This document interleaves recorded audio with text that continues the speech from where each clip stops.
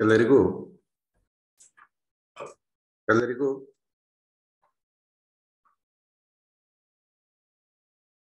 ಸಂಜೆಯ ನಮಸ್ಕಾರಗಳು.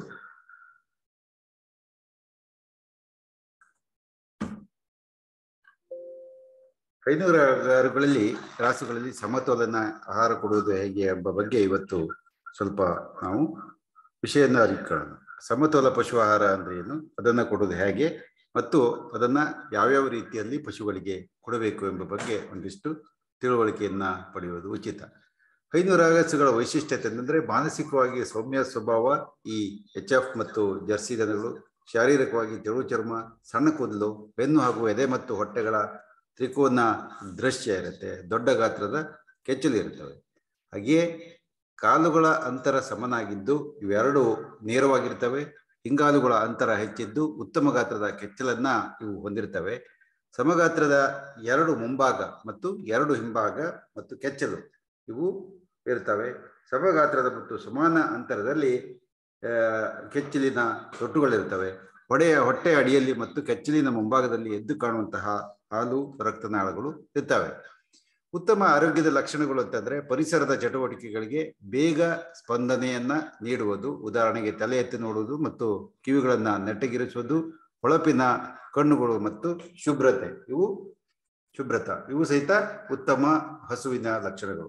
ಸದಾಕಾಲ ಶಾರೀರಿಕ ಚಟುವಟಿಕೆಯಲ್ಲಿ ತೊಡಗಿರುವುದು, ಮೇವು ತಿನ್ನುವುದು, ಮೆಲುಕು ಹಾಕುವುದು ಅಥವಾ ವಿಶ್ರಾಂತವಾಗಿರುವುದು ಜಾನುವಾರುಗಳ ಲಕ್ಷಣ. ಇದಲ್ಲದೆ ತೇವಭರಿತ ನಾಸಿಕ ರಂಧ್ರಗಳು, ಸಾಮಾನ್ಯ ಗತಿಯಲ್ಲಿ ಉಸಿರಾಡುವಿಕೆ, ಆಗಾಗ ಬಾಲ್ಯ ಬೀಸುವುದು, ಚರ್ಮವನ್ನ ಮೇಲಿಂದ ಮೇಲೆ ಹೊಡೆದುಕೊಳ್ಳುವುದು ಇವೆಲ್ಲವೂ ಸಹಿತ ಈ ಉತ್ತಮ ಜಾನುವಾರುಗಳ ಒಂದು ಲಕ್ಷಣ. ಇದಲ್ಲದೆ ಆಹಾರದ ಅವಶ್ಯಕತೆ, ದೈಹಿಕ ನಿರ್ವಹಣೆಗೆ ತಕ್ಕ ಹಾಗೆ, ಬೆಳವಣಿಗೆಗೆ ತಕ್ಕ ಹಾಗೆ, ಸಂತಾನೋತ್ಪತ್ತಿ ಮತ್ತು ಉತ್ಪಾದನೆ ಈ 4 ಹಂತಗಳಲ್ಲಿ ಪಶುಗಳಿಗೆ ಆಹಾರ ಬೇಕಾಗತ್ತೆ. ಒಂದು ಬಾಡಿ ಮೇಂಟೆನೆನ್ಸ್ ಅಂತ ಹೇಳ್ತೀವಿ, ಅದಾದ್ಮೇಲೆ ದೈಹಿಕ ನಿರ್ವಹಣೆ ಅಥವಾ ಬಾಡಿ ಮ್ಯಾನೇಜ್ಮೆಂಟ್ ಒಂದು, ಅದಾದ್ಮೇಲೆ ಪ್ರೊಡಕ್ಷನ್ ರೇಷಿಯೋ ಅಥವಾ ಅದರಲ್ಲಿ ಏನಿರುತ್ತೆ ಈ ರೀತಿಯ ಪ್ರೊಡಕ್ಷನ್ ಅಥವಾ ಉತ್ಪಾದನೆಗೆ ತಕ್ಕ ಹಾಗೆ ಆಹಾರವನ್ನ ಕೊಡುವುದಿರ್ಬೋದು. ಇವೆಲ್ಲ ಅತ್ಯಂತ ಅವಶ್ಯಕವಾಗಿ ಇರುತ್ತವೆ. ಇನ್ನು ಬೆಳವಣಿಗೆಯ ನಿರ್ಧಾರಿತ ಹಂತ ಅನೇಕ ಹಂತದಲ್ಲಿರುತ್ತೆ. ಈ ಸಾಮಾನ್ಯವಾಗಿ 45ರಿಂದ 50% ಬೆಳವಣಿಗೆ ಏನಿದೆ ಆ ಜಾನುವಾರು ಒಂದು ವಯಸ್ಕ ಅದು ಬಂದ ಮೇಲೆ ಅದು ರೀಚ್ ಆಗುತ್ತೆ. 82% ಬೆಳವಣಿಗೆ ಮೊದಲನೆಯ ಕರದಲ್ಲಾಗಬೇಕು, 92% ಬೆಳವಣಿಗೆ 2ನೇ ಕರದಲ್ಲಾಗಬೇಕು ಮತ್ತು 3ನೇ ಕರಕ್ಕೆ 100% ಅಂದ್ರೆ ಬೆಳವಣಿಗೆ ಬರಬೇಕು. ಇದು ಸಾಮಾನ್ಯವಾಗಿ 1 ವರ್ಷಕ್ಕೆ 1 ಕರ ಇದ್ರೆ ಮಾತ್ರ. ಇಲ್ಲೇ ಹೋದ್ರೆ ಈ ಎಲ್ಲ ಬೆಳವಣಿಗೆ ಹೆಚ್ಚು ಕಡಿಮೆ ಆಗ್ತಾ ಹೋಗುವ ಒಂದು ಸಾಧ್ಯತೆ ತುಂಬಾ ಜಾಸ್ತಿ ಇದೆ. ಸಮತೋಲ ಪಶು ಆಹಾರ ಯಾಕೆ ಬೇಕು ನಮ್ಮ ಜಾನುವಾರುಗಳಿಗೆ ಅಂತಂದ್ರೆ, ಬಹಳ ಜಾಸ್ತಿಯಾಗಿ ಹಾಲನ್ನ ಕೊಡ್ತಾ ಇರೋದ್ರಿಂದ ಅವುಗಳಿಗೆ ಸಮತೋಲದ ಪಶು ಆಹಾರ ಅತ್ಯಂತ ಅವಶ್ಯಕತೆ ಅವುಗಳಿಗಿದೆ. ಬೆದೆಗೆ ಬರಲಿಕ್ಕೆ ತೊಂದರೆ ಹಾಗೂ ಗರ್ಭ ಕಟ್ಟಲು ವಿಳಂಬ ಆಗುತ್ತವೆ ಸಮತೋಲ ಪಶು ಆಹಾರವನ್ನ ಕೊಡದೆ ಹೋದ್ರೆ. ಹುಟ್ಟುವ ಕರುಗಳು ಕಡಿಮೆ ದೇಹ ತೂಕವನ್ನ ಹೊಂದಿರ್ತವೆ. ಹಾಲಿನ ಉತ್ಪಾದನೆಯಲ್ಲಿ ಕಡಿಮೆ ಇರುತ್ತೆ. ರೋಗ ನಿರೋಧಕ ಶಕ್ತಿ ಸಹಿತ ಅತ್ಯಂತ ಕಡಿಮೆಯಾಗಿ ಇದರಲ್ಲಿ ಇರುವುದು ಒಂದು ಸಾಧ್ಯತೆ ತುಂಬಾ ಜಾಸ್ತಿ ಇದೆ. ಮತ್ತೆ ಈ ಸಮತೋಲನ ಪಶು ಆಹಾರವನ್ನ ಕೊಡೋದ್ರಿಂದ ಸರಿಯಾದ ಖರ್ಚು ಮತ್ತು ವೆಚ್ಚ ಎಲ್ಲ ಆಗಿ ಲಾಭ ಬರುವುದು ಖಂಡಿತ. ಒಂದು ತಾತ್ಕಾಲಿಕವಾಗಿ ಏನೋ ಒಂದು ಉಳಿಸ್ಲಿಕ್ಕೆ ಹೋದ್ರೆ ಲಾಂಗ್ ಟರ್ಮ್ ಅಲ್ಲಿ ನಾವು ಸಾಕಷ್ಟು ಹಣವನ್ನ ಹಾಗೂ ಪಶುಗಳನ್ನ ಆರೋಗ್ಯವನ್ನ ಕಳೆದುಕೊಳ್ತೀವಿ. ಇನ್ನು ಪಶು ಆಹಾರದ ಸಮತೋಲನೆಯಲ್ಲಿ ಅನೇಕ ವಿಷಯಗಳಿದಾವೆ. ಹೇಗೆ ಅಂತಂದ್ರೆ, ಈಗ ಪಶು ಆಹಾರದಲ್ಲಿನ ಪೌಷ್ಟಿಕಾಂಶಗಳು ನೀರು, ಶರ್ಕರ ಅಥವಾ ಅದು ನಾರಿನ ಅಂಶದಲ್ಲಿರುತ್ತೆ ಅಥವಾ ಸೆಲ್ಯುಲೋಲ್ ಅಂಶದಲ್ಲಿರುತ್ತೆ. ಪ್ರೋಟೀನ್ ಮತ್ತು ಖನಿಜ ಅಂಗಾಂಶಗಳು ಅವು ಇರ್ತವೆ. ಅಲ್ಲದೆ ಈ ಆಹಾರದ ಗುಣಮಟ್ಟ ಪರಿಶೀಲನೆ ಅದು ಸಹಿತ ಬಹಳ ಮುಖ್ಯ. ಮೇವು, ಸಾಂದ್ರೀಕೃತ ಆಹಾರ, ಖನಿಜ ಮಿಶ್ರಣ ಮತ್ತು ಅನ್ನಾಂಗಗಳಿರ್ತವೆ. ಅದಾದ್ಮೇಲೆ ಪೌಷ್ಟಿಕಾಂಶಗಳ ಬೇಡಿಕೆ ಯಾವ್ಯಾವಾಗಿರುತ್ತೆ ಅಂದ್ರೆ, ಗರ್ಭಾವಸ್ಥೆಯಲ್ಲಿ ಮತ್ತು ದೇಹ ನಿರ್ವಹಣೆಯಲ್ಲಿ ಮತ್ತು ಬೆಳವಣಿಗೆ ಇವೆಲ್ಲವುಗಳಿಗೆ ಅದು ಬೇಡಿಕೆ ಇರುತ್ತೆ. ಮತ್ತೆ ಈ ಕರಾವಿನ ವಿವಿಧ ಹಂತದಲ್ಲಿ ಈ ಬೇರಿಕೆ ಬೆಳೆದಾಗುತ್ತಾ ಹೋಗುತ್ತೆ. ಇದಲ್ಲದೆ ಅನೇಕ ಅಂಗಾಂಶಗಳು, ಅನ್ನಾಂಶಗಳು, ಖನಿಜಾಂಶಗಳು, ಸಾಕಷ್ಟು ಕುಡಿಯ ನೀರು ಸಹಿತ ಜಾನುವಾರುಗಳಿಗೆ ಅತ್ಯಂತ ಅವಶ್ಯಕವಾಗಿರುತ್ತೆ. ಈ ಸಮತೋಲನ ಪಶು ಆಹಾರ ಅಂತಂದ್ರೆ ಸಾಮಾನ್ಯವಾಗಿ ಈ ಫೈಬರ್ಗಳು ಇರುವಂತಹ ಆಹಾರಗಳು, ನಾರುಯುಕ್ತ ಆಹಾರಗಳು ಇರ್ತವೆ. ಇದಲ್ಲದೆ ಫೀಡ್ ಅಡಿಟಿವ್ಸ್ ಅಂತಂದ್ರೆ ಆಹಾರಕ್ಕೆ ಸೇರ್ಪಡೆ ಮಾಡುವಂತಹ ಕೆಲವೊಂದು ಖನಿಜ ಮಿಶ್ರಣಗಳು ಇರ್ಬೋದು, ಉಪ್ಪು ಇರಬಹುದು, ಅಥವಾ ಅದಕ್ಕೆ ಬೈಪಾಸ್ ಪ್ರೋಟೀನ್ ಆದಂತಹ ಸೋಯಾ ಹಿಂಡಿ ಇರಬಹುದು, ಮತ್ತು ಮಿನರಲ್ಸ್ ಮತ್ತು ವಿಟಾಮಿನ್ಸ್. ಇದರಲ್ಲಿ ಪುನಃ ರುಮೈನ್ ಡಿಗ್ರೇಡೇಬಲ್ ಅಂತಂದ್ರೆ ಹೊಟ್ಟೆಯಲ್ಲಿ ಜೀರ್ಣವಾಗುವಂತಹ ಆಹಾರ ಮತ್ತು ಬೈಪಾಸ್ ಆಗುವಂತಹ ಆಹಾರ. ಈ ರಾಸುಗಳಿಗೆ ಅತ್ಯಂತ ಅವಶ್ಯವಿರುವ ಪೋಷಕಾಂಶಗಳು ನೀರು. ನಾವು ಲೆಕ್ಕಕ್ಕೆ ಹಿಡಿಯಲ್ಲ ನೀರನ್ನ, ಆದರೆ ನೀರು ಸಹಿತ ಅತ್ಯುತ್ತಮ ಒಂದು ಪೋಷಕಾಂಶ. ಸಸಾರಜನಕ, ಶರ್ಕರ ಪಿಷ್ಟ, ನಾರು, ಮೇಧಸ್ಸು, ಖನಿಜ, ವಿಟಮಿನ್ ಇವೆಲ್ಲ ಸಹಿತ ಉತ್ತಮವಾದಂತಹ ಆಹಾರವನ್ನ ಕೊಟ್ರೆ ಸರಿಯಾಗಿ ಬೆಳವಣಿಗೆ ಬರುತ್ತದೆ. ಈ ನೀರಿನ ಅಂಶ ದೇಹದ ಉಷ್ಣಾಂಶವನ್ನ ನಿಯಂತ್ರಿಸುತ್ತದೆ ಮತ್ತು ಜೀರ್ಣಶಕ್ತಿಯನ್ನ ಸಾಕಷ್ಟು ಪ್ರಮಾಣದಲ್ಲಿ ಇದು ಹೆಚ್ಚಿಸುತ್ತದೆ. ದೇಹದಲ್ಲಿರುವ ವಿಷ ಪದಾರ್ಥಗಳನ್ನ ವಿಸರ್ಜಿಸುವುದು ನೀರಿನಿಂದ ಮಾತ್ರ ಸಾಧ್ಯ. ವಿವಿಧ ಅಂಗಾಂಶಗಳಿಗೆ ಪೋಷಕಾಂಶಗಳನ್ನ ಒದಗಿಸುವುದು ರಾಸು ಮತ್ತು ಎಮ್ಮೆಗಳಿಗೆ ಒಂದು ದಿನ ಏನಂದ್ರೆ ಒಂದು ದಿನಕ್ಕೆ ಸುಮಾರು 40ರಿಂದ 60 ಲೀಟರ್ನಷ್ಟು ಕುಡಿಯುವ ನೀರು ಅತ್ಯಂತ ಅವಶ್ಯಕತೆ ಇದೆ. ಅದನ್ನ ಪೋರ್ಟೇಬಲ್ ವಾಟರ್ ಅಂತ ನಾವು ಕರಿತೀವಿ. ಕಾರಣ ಈ ಒಂದು ದಿನಕ್ಕೆ ಇಷ್ಟು ನೀರಿನ ಅವಶ್ಯಕತೆ ಈ ಜಾನುವಾರುಗಳಿಗೆ ಇದೆ. ಇದಾದ್ಮೇಲೆ 40ರಿಂದ 60 ಲೀಟರ್. ರಾಸುಗಳಿಗೆ ದಿನಕ್ಕೆ 3ರಿಂದ 4 ಬಾರಿ ಶುದ್ಧ ನೀರು ಒದಗಿಸುವುದು ಅತ್ಯಂತ ಅವಶ್ಯಕವಾಗಿರುತ್ತದೆ.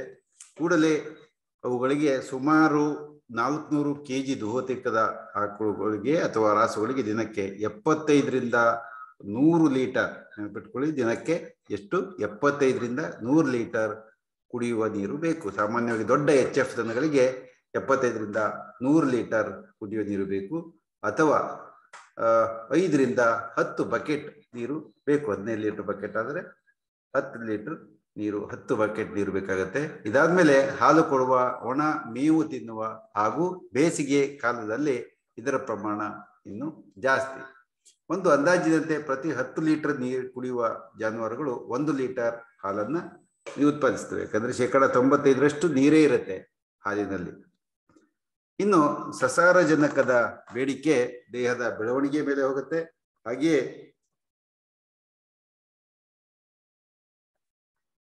ಹಾಗೆಯೇ ಸಾಮಾನ್ಯವಾಗಿ ದೇಹದ ಬೆಳವಣಿಗೆ ಇರ್ಬೋದು, ಹಾಲು ಉತ್ಪಾದನೆಗೆ ಇರ್ಬೋದು, ಅಲ್ಲದೆ ಈ ಗರ್ಭದಲ್ಲಿರುವಂತಹ ಜಾನುವಾರುಗಳನ್ನ ಕರುಗಳ ಪೋಷಣೆಗೆ ಅತ್ಯಂತ ಅವಶ್ಯಕತೆ ಅದಕ್ಕೆ ಇರುತ್ತೆ.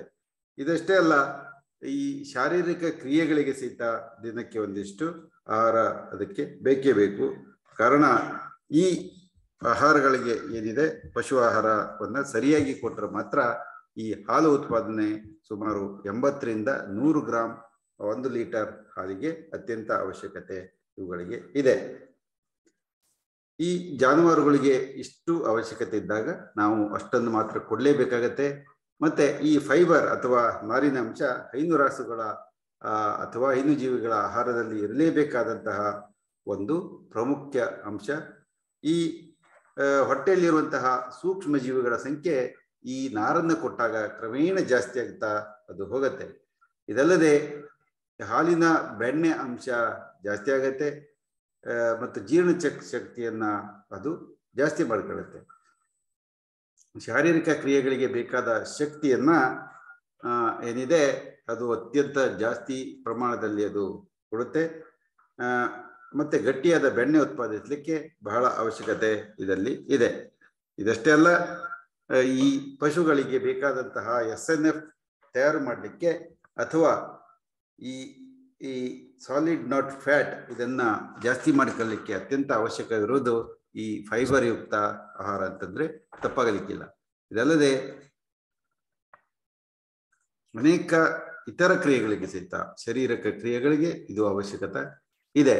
ಹಸಿರು ಮೇವು ಅತ್ಯಂತ ಅವಶ್ಯಕತೆ ಇರುವ ಮತ್ತೊಂದು ಪೋಷಕಾಂಶಗಳು ಅದರಲ್ಲೂ ಈ ಬರ್ಸೀಮ್ ಇರ್ಬೋದು, ಹೈಬ್ರಿಡ್ ನೇಪಿಯರ್ ಹುಲ್ಲು ಇರ್ಬೋದು, ಸ್ಟೈಲೋಡ್ಯಾಂಥಸ್ ಸೆಮೆಟಾ ಇರ್ಬೋದು, ನೇಪಿಯರ್ ಹುಲ್ಲು, ಸೋರ್ಗಮ್ ಮತ್ತು ಗಿನಿ, ಲೂಸರ್ ಮತ್ತು ಪ್ಯಾರಾ ಇವೆಲ್ಲ ಹುಲ್ಲುಗಳು ಏನಿದೆ ಬೇರೆ ಬೇರೆ ಪ್ರದೇಶದಲ್ಲಿ ನಾವು ಸ್ವತಃ ಬೆಳೆದು ಪಶುಗಳಿಗೆ ತಿನ್ನಲು ಅನುಕೂಲವಾಗುವಂತೆ ಕೊಡಬಹುದಾದಂತಹ ಒಂದು ಪೋಷಕಾಂಶಗಳನ್ನು ನೀಡುವಂತಹ ಒಂದು ಅಂಶ.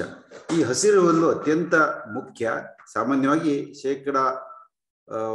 5% ಅಥವಾ 10 ರಿಂದ 15 kg ಹಸಿರು ಹುಲ್ಲನ್ನು ಒಂದು ದಿನ ಒಂದು ಜಾನುವಾರಕ್ಕೆ ಕೊಟ್ಟರೆ ನಾವು 30% ನಮ್ಮ ಸಮತೋಲ ಪಶು ಆಹಾರವನ್ನು ನಾವು ಕಡಿಮೆ ಮಾಡ್ಬೋದು. ಅಂದರೆ 3 kg ಅಷ್ಟೇ ಕಡಿಮೆ ಮಾಡ್ಬೋದು. ಅಲ್ಲದೆ ಉತ್ತಮವಾಗಿ ಸಿಗುವಂತಹ ವಿಟಮಿನ್ ಎ ಇರ್ಬೋದು ಅಥವಾ ಇನ್ನು ಅನೇಕ ಅಮೈನೋ ಆಮ್ಲಗಳು, ಪೋಷಕಾಂಶಗಳು, ಕ್ಯಾಲ್ಸಿಯಂ, ಮ್ಯಾಗ್ನೀಸಿಯಂ ಇತ್ಯಾದಿ ಹಸಿರು ಹುಲ್ಲಿನಲ್ಲಿ ಅತ್ಯಂತ ಹೇರಳವಾಗಿರುತ್ತವೆ. ಕಾರಣ ಹಸಿರು ಹುಲ್ಲು ಇದು ಹಸಿರು ಹೊನ್ನು ಇದ್ದಾಗೆ ಇದೊಂದು ಕಣಜ. ಕಾರಣ ಇದನ್ನು ನಾವು ಹಾಕಲೇಬೇಕಾಗತ್ತೆ.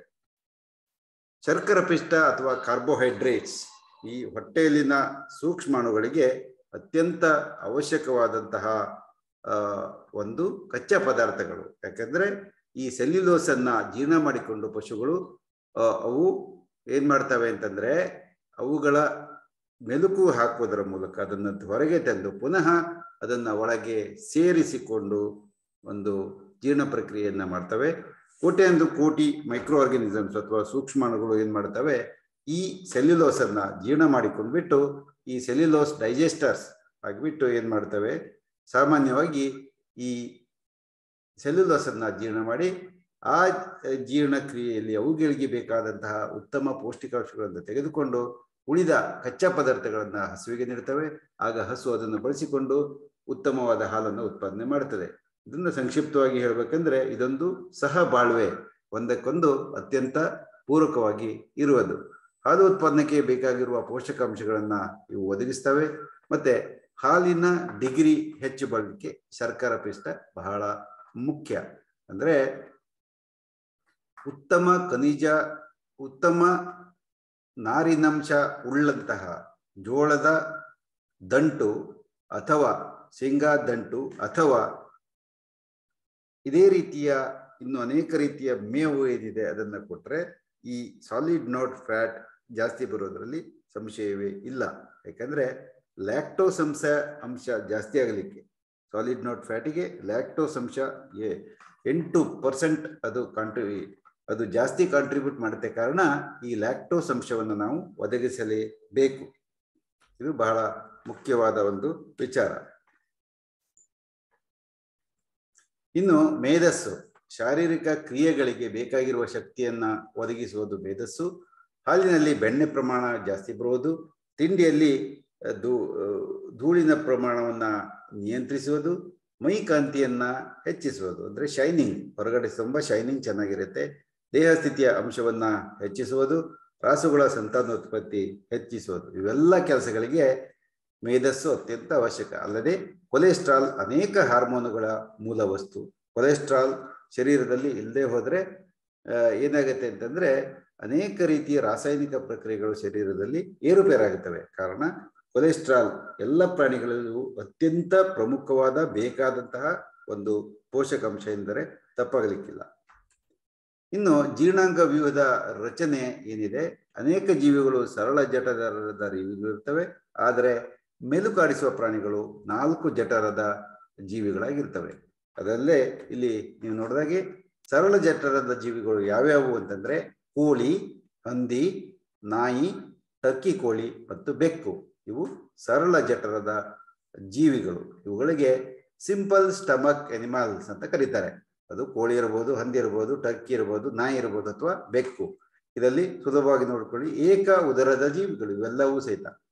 ಅಲ್ಲದೆ ರೂಮಿನೆಂಟ್ಸ್ ಅಥವಾ ಮೆಲುಕಾಡಿಸುವ ಜೀವಿಗಳು ಅಂದ್ರೆ ಮಾಂಸದ ಜನ ಇರ್ಬೋದು, ಹೈನುರಾಸು ಇರ್ಬೋದು, ಆಡು, ಕುರಿ ಮತ್ತು ಜಿಂಕೆ.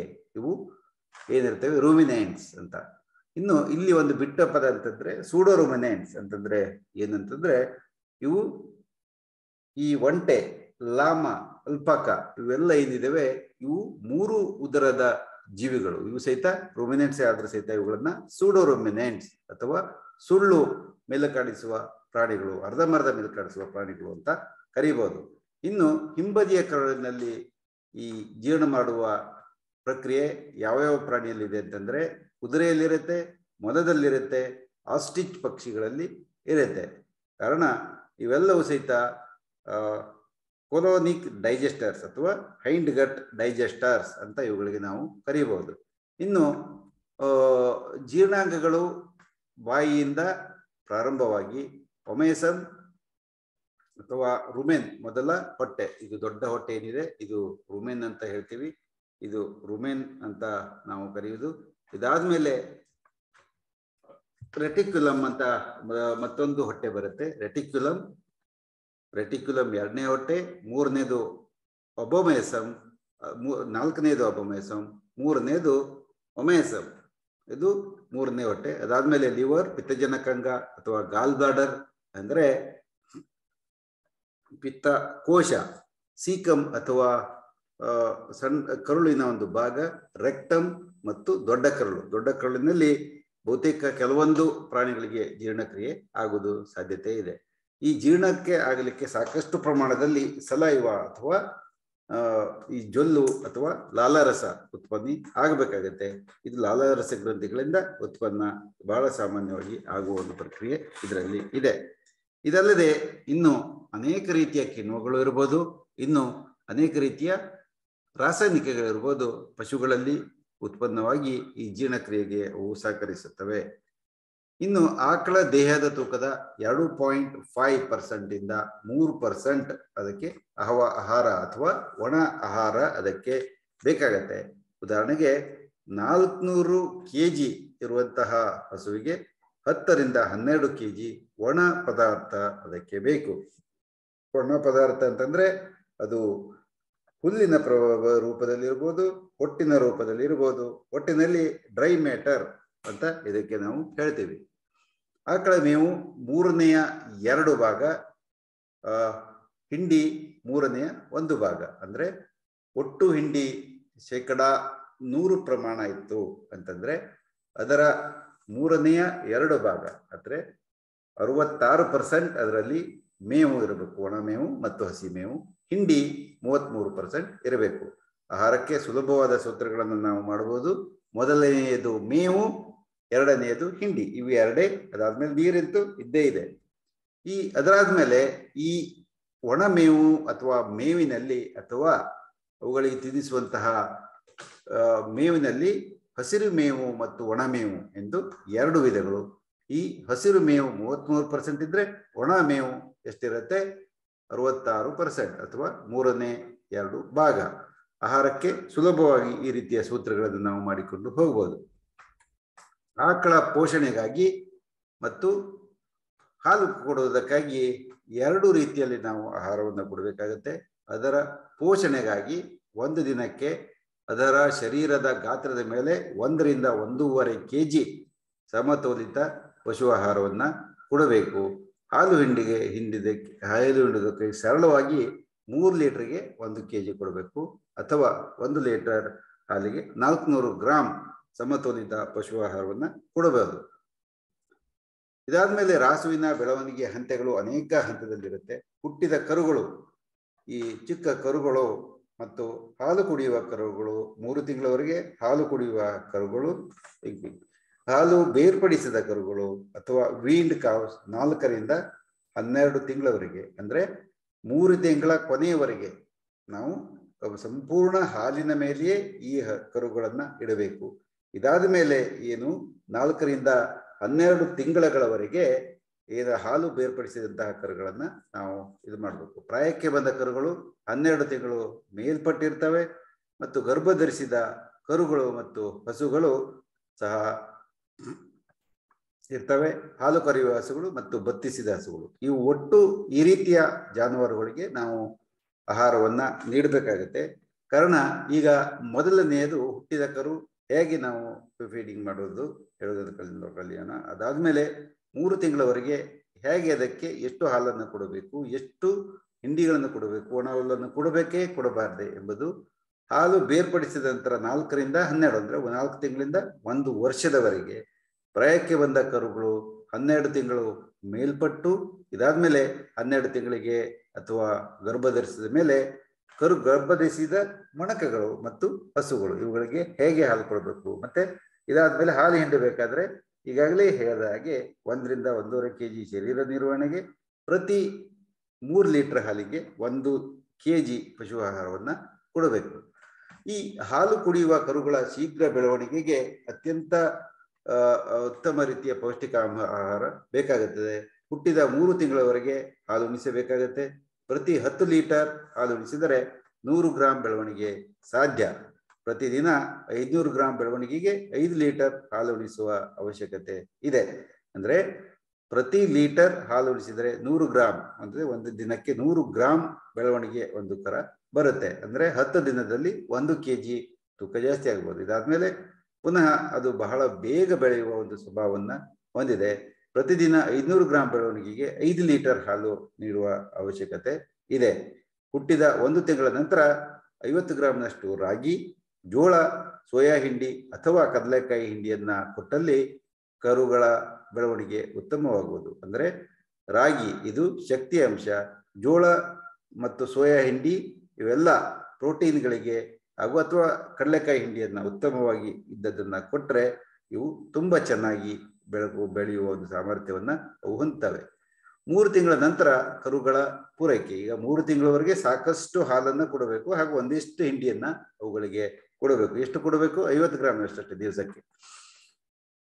3 ತಿಂಗಳ ನಂತರ ಕರುಗಳ ಆಹಾರ ಪೂರೈಕೆ. ತೆಳ್ಳಗಿನ ಹಾಗೂ ಮೃದುವಾದ ಹಸಿರು ಹುಲ್ಲನ್ನ ಅವುಗಳಿಗೆ ಒದಗಿಸಬೇಕು. ಅದರಲ್ಲೂ ಈ ರೋಡ್ಸ್ ಹುಲ್ಲು ಇರ್ಬೋದು ಅಥವಾ ಇತರೆ ಯಾವುದೇ ಒಂದು ಹುಲ್ಲನ್ನ ಅವುಗಳಿಗೆ ಕೊಡಬೇಕಾಗತ್ತೆ.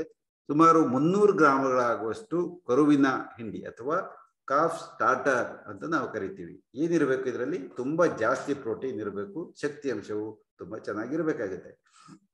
ಇದನ್ನ ಹೇಗೆ ರೆಡಿ ಮಾಡಿಕೊಳ್ಳಬಹುದು ಅಂತಂದ್ರೆ 300 ಗ್ರಾಂ ರಾಗಿ, ಜೋಳ ಅಥವಾ ಅಕ್ಕಿ ನುಚ್ಚು 300 ಗ್ರಾಂ ಅಂದ್ರೆ ಒಂದು ದಿನಕ್ಕೆ ನಾನು ಹೇಳ್ತಾ ಇರೋದು. 100 ಗ್ರಾಂ ಕಡಲೆಕಾಯಿ ಹಿಂಡಿ ಅಥವಾ ಸೋಯಾ ಹಿಂಡಿ ಬೇಯಿಸಿ ಅವುಗಳಿಗೆ ಕೊಡಬೇಕು. ತುಂಬಾ ಚೆನ್ನಾಗಿ ಬರ್ತವೆ, ಬೆಳವಣಿಗೆ ತುಂಬಾ ಚೆನ್ನಾಗುತ್ತೆ. 10ರಿಂದ 20 ಗ್ರಾಂ ಖನಿಜ ಮಿಶ್ರಣ 3 ತಿಂಗಳ ನಂತರ ಬೇಕೇ ಬೇಕು. ಯಾಕಂದ್ರೆ ಹಾಲನ್ನು ನಿಲ್ಲಿಸಿದ ಕೂಡಲೇ ಅವುಗಳಿಗೆ ಖನಿಜದ ಕೊರತೆ ಆಗಲಿಕ್ಕೆ ಪ್ರಾರಂಭ ಆಗುತ್ತೆ. ಕಾರಣ ಖನಿಜ ಮಿಶ್ರಣವನ್ನ ಕೊಡಬೇಕು. ಹೇಗೆ? 300 ಗ್ರಾಂ ಜೋಳ ಅಥವಾ ನುಚ್ಚು ಅಥವಾ 100 ಗ್ರಾಂ ಕಡಲೆಕಾಯಿ ಹಿಂಡಿ ಅಥವಾ ಸೋಯಾ ಹಿಂಡಿಯನ್ನ ಚೆನ್ನಾಗಿ ಬೇಯಿಸಿ ಮಿಶ್ರಣ ಮಾಡಿ ಕೊಡಬೇಕು. ಈ ರಾಗಿ ಯಾಕೆ ಅಥವಾ ಜೋಳ ಯಾಕೆಂದ್ರೆ ಶಕ್ತಿಗಾಗಿ, ಮತ್ತೆ ಈ ಹಿಂಡಿಗಳು ಯಾಕೆ ಅಂತಂದ್ರೆ ಪ್ರೋಟೀನ್ಗೆ. ಯಾಕಂದ್ರೆ ಉತ್ತಮ ಬೆಳವಣಿಗೆ ಬರಲಿಕ್ಕೆ ಪ್ರೋಟೀನ್ ಬೇಕು. ಹಾಗೆಯೇ ಈ ಎಲುಬಿನ ಬೆಳವಣಿಗೆಗೆ ಖನಿಜ ಮಿಶ್ರಣ, calcium, phosphorus, magnesium, cobalt, copper, ಪ್ಯಾರಮ್ ಇತ್ಯಾದಿ ಅನೇಕ ರೀತಿಯ ಖನಿಜಗಳು, ವಿಟಮಿನ್ B1, B6, B12 ಇತ್ಯಾದಿ ಜೀವಸತ್ವಗಳು ಹಾಗೂ ಅಮೈನ ಆಮ್ಲಗಳು ಅತ್ಯಂತ ಅವಶ್ಯಕವಾಗಿ ಅವುಗಳಿಗೆ ಬೇಕಾಗುತ್ತದೆ. ಗರ್ಭಧರಿಸಿದ ಹೆಣ್ಣು ಕರುಗಳ ಪೋಷಣೆ. ಈಗ 1 ವರ್ಷವಾದ ಕೂಡಲೇ ಏನಾಗತ್ತೆ, ಈ ರಾಸು ಏನಾಗತ್ತೆ, ಗರ್ಭಧರಿಸುತ್ತೆ. ಆಗ ಅದಕ್ಕೆ ತಿನ್ನುವಷ್ಟು ಪ್ರಮಾಣದಲ್ಲಿ ಹಸಿರು ಮೇವು ಮತ್ತು ಒಣ ಮೇವನ್ನ ಅದಕ್ಕೆ ಕೊಡಬೇಕು. ಅದು ಮೂರು ಇರ್ಬೋದು, ಗಿನಿ ಇರ್ಬೋದು, ರೋಡ್ಸ್ ಗ್ರಾಸ್ ಇರ್ಬೋದು. ಹುಲ್ಲನ್ನು ಕತ್ತರಿಸಿ ಕೊಡೋದ್ರಿಂದ ಹುಲ್ಲು ಹಾಳಾಗುವುದನ್ನ ಅಲ್ಲಿ ತಪ್ಪಿಸಬಹುದು. 20ರಿಂದ 30 ಗ್ರಾಂ ಖನಿಜ ಮಿಶ್ರಣ ಹಿಂಡಿಯಲ್ಲಿ ಸೇರಿಸಿ ಕೊಡಬೇಕು. ಯಥೇಚ್ಛವಾಗಿ ಶುದ್ಧ ಕುಡಿಯುವ ನೀರನ್ನ ಅಲ್ಲಿ ಅವುಗಳಿಗೆ ಕೊಡಬೇಕಾಗತ್ತೆ.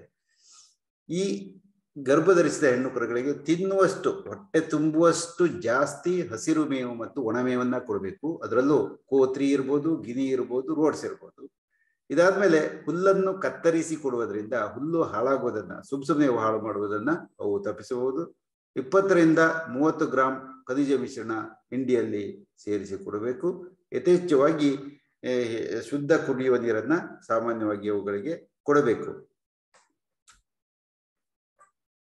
ಹಾಗೂ ಬೆಳಿಗ್ಗೆ 1 kg, ಸಂಜೆ 1 kg ಸಮತೋಲಿತ ಪಶು ಆಹಾರವನ್ನು ಅವುಗಳಿಗೆ ಕೊಡಬೇಕು. ಇನ್ನು ಹಾಲು ಉತ್ಪಾದಿಸುವ ರಾಸುಗಳಿಗೆ ಪುನಃ ಹಾಲಿನ ಪ್ರಮಾಣಕ್ಕೆ ತಕ್ಕಷ್ಟು ಹಾಗೂ ಶರೀರ ನಿರ್ವಹಣೆಗೆ ತಕ್ಕಷ್ಟು ಆಹಾರವನ್ನ ಅವುಗಳಿಗೆ ಕೊಡಬೇಕು. ಅದರಲ್ಲೂ ಹಸಿರು ಹುಲ್ಲನ್ನ ತಿನ್ನಲು ಸಾಧ್ಯವಾಗುವಷ್ಟು ಅಷ್ಟು ಕೊಡಬಹುದು. ಒಣ ಮೇವನ್ನ ಸಾಕಷ್ಟು ಪ್ರಮಾಣದಲ್ಲಿ ಅದನ್ನ ಕೊಡಬಹುದು. ಯಾಕಂದ್ರೆ ತುಂಬಾ ಜಾಸ್ತಿ ತಿನ್ನಕ್ಕಾಗಲ್ಲ. ಹುಲ್ಲನ್ನ ಕತ್ತರಿಸಿ ಕೊಡಬೇಕು. ಪ್ರತಿ ಲೀಟರ್ ಹಾಲು ಉತ್ಪಾದನೆಗೆ 600 ಗ್ರಾಂ ಸಮತೋಲನ ಪಶು ಆಹಾರ ಒದಗಿಸಬೇಕು. ಇದು 600 ಗ್ರಾಂ ಅಂತಂದ್ರೆ ಅದರ ಎಷ್ಟನೇ ಮಾದರಿ ಅಂತ ಬರುತ್ತೆ. ಎಷ್ಟು % ಪ್ರೋಟೀನ್? ಸುಮಾರು 18% ಪ್ರೋಟೀನ್ಗಿಂತ ಕಡಿಮೆ ಇದ್ರೆ 600 ಗ್ರಾಂ ಕೊಡಬೇಕಾಗತ್ತೆ. ಇಲ್ಲ ನಾವು KMF ದಲ್ಲಿ 21% ಪ್ರೋಟೀನ್ ಇರುತ್ತೆ, ಅದನ್ನು 400 ಗ್ರಾಂ ಕೊಟ್ರೆ ಸಾಕು 1 ಲೀಟರ್ ಹಾಲಿಗೆ.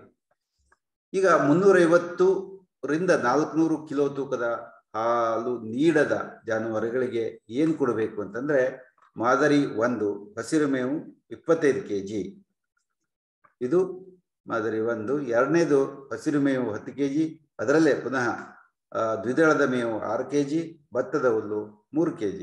ದ್ವಿದಳ ಧಾನ್ಯಗಳು ಅಂತಂದ್ರೆ ಶೇಂಗಾ ಹೊಟ್ಟು ಇರ್ಬೋದು, ಬರ್ಸಿಮ್ ಇರ್ಬೋದು, ಲೂಸರ್ನ್ ಇರ್ಬೋದು, ಅನೇಕ ಇತ್ಯಾದಿ ಉತ್ತಮವಾದಂತಹ ಮೇವುಗಳು ಅವುಗಳನ್ನ ಕೊಡಬಹುದು.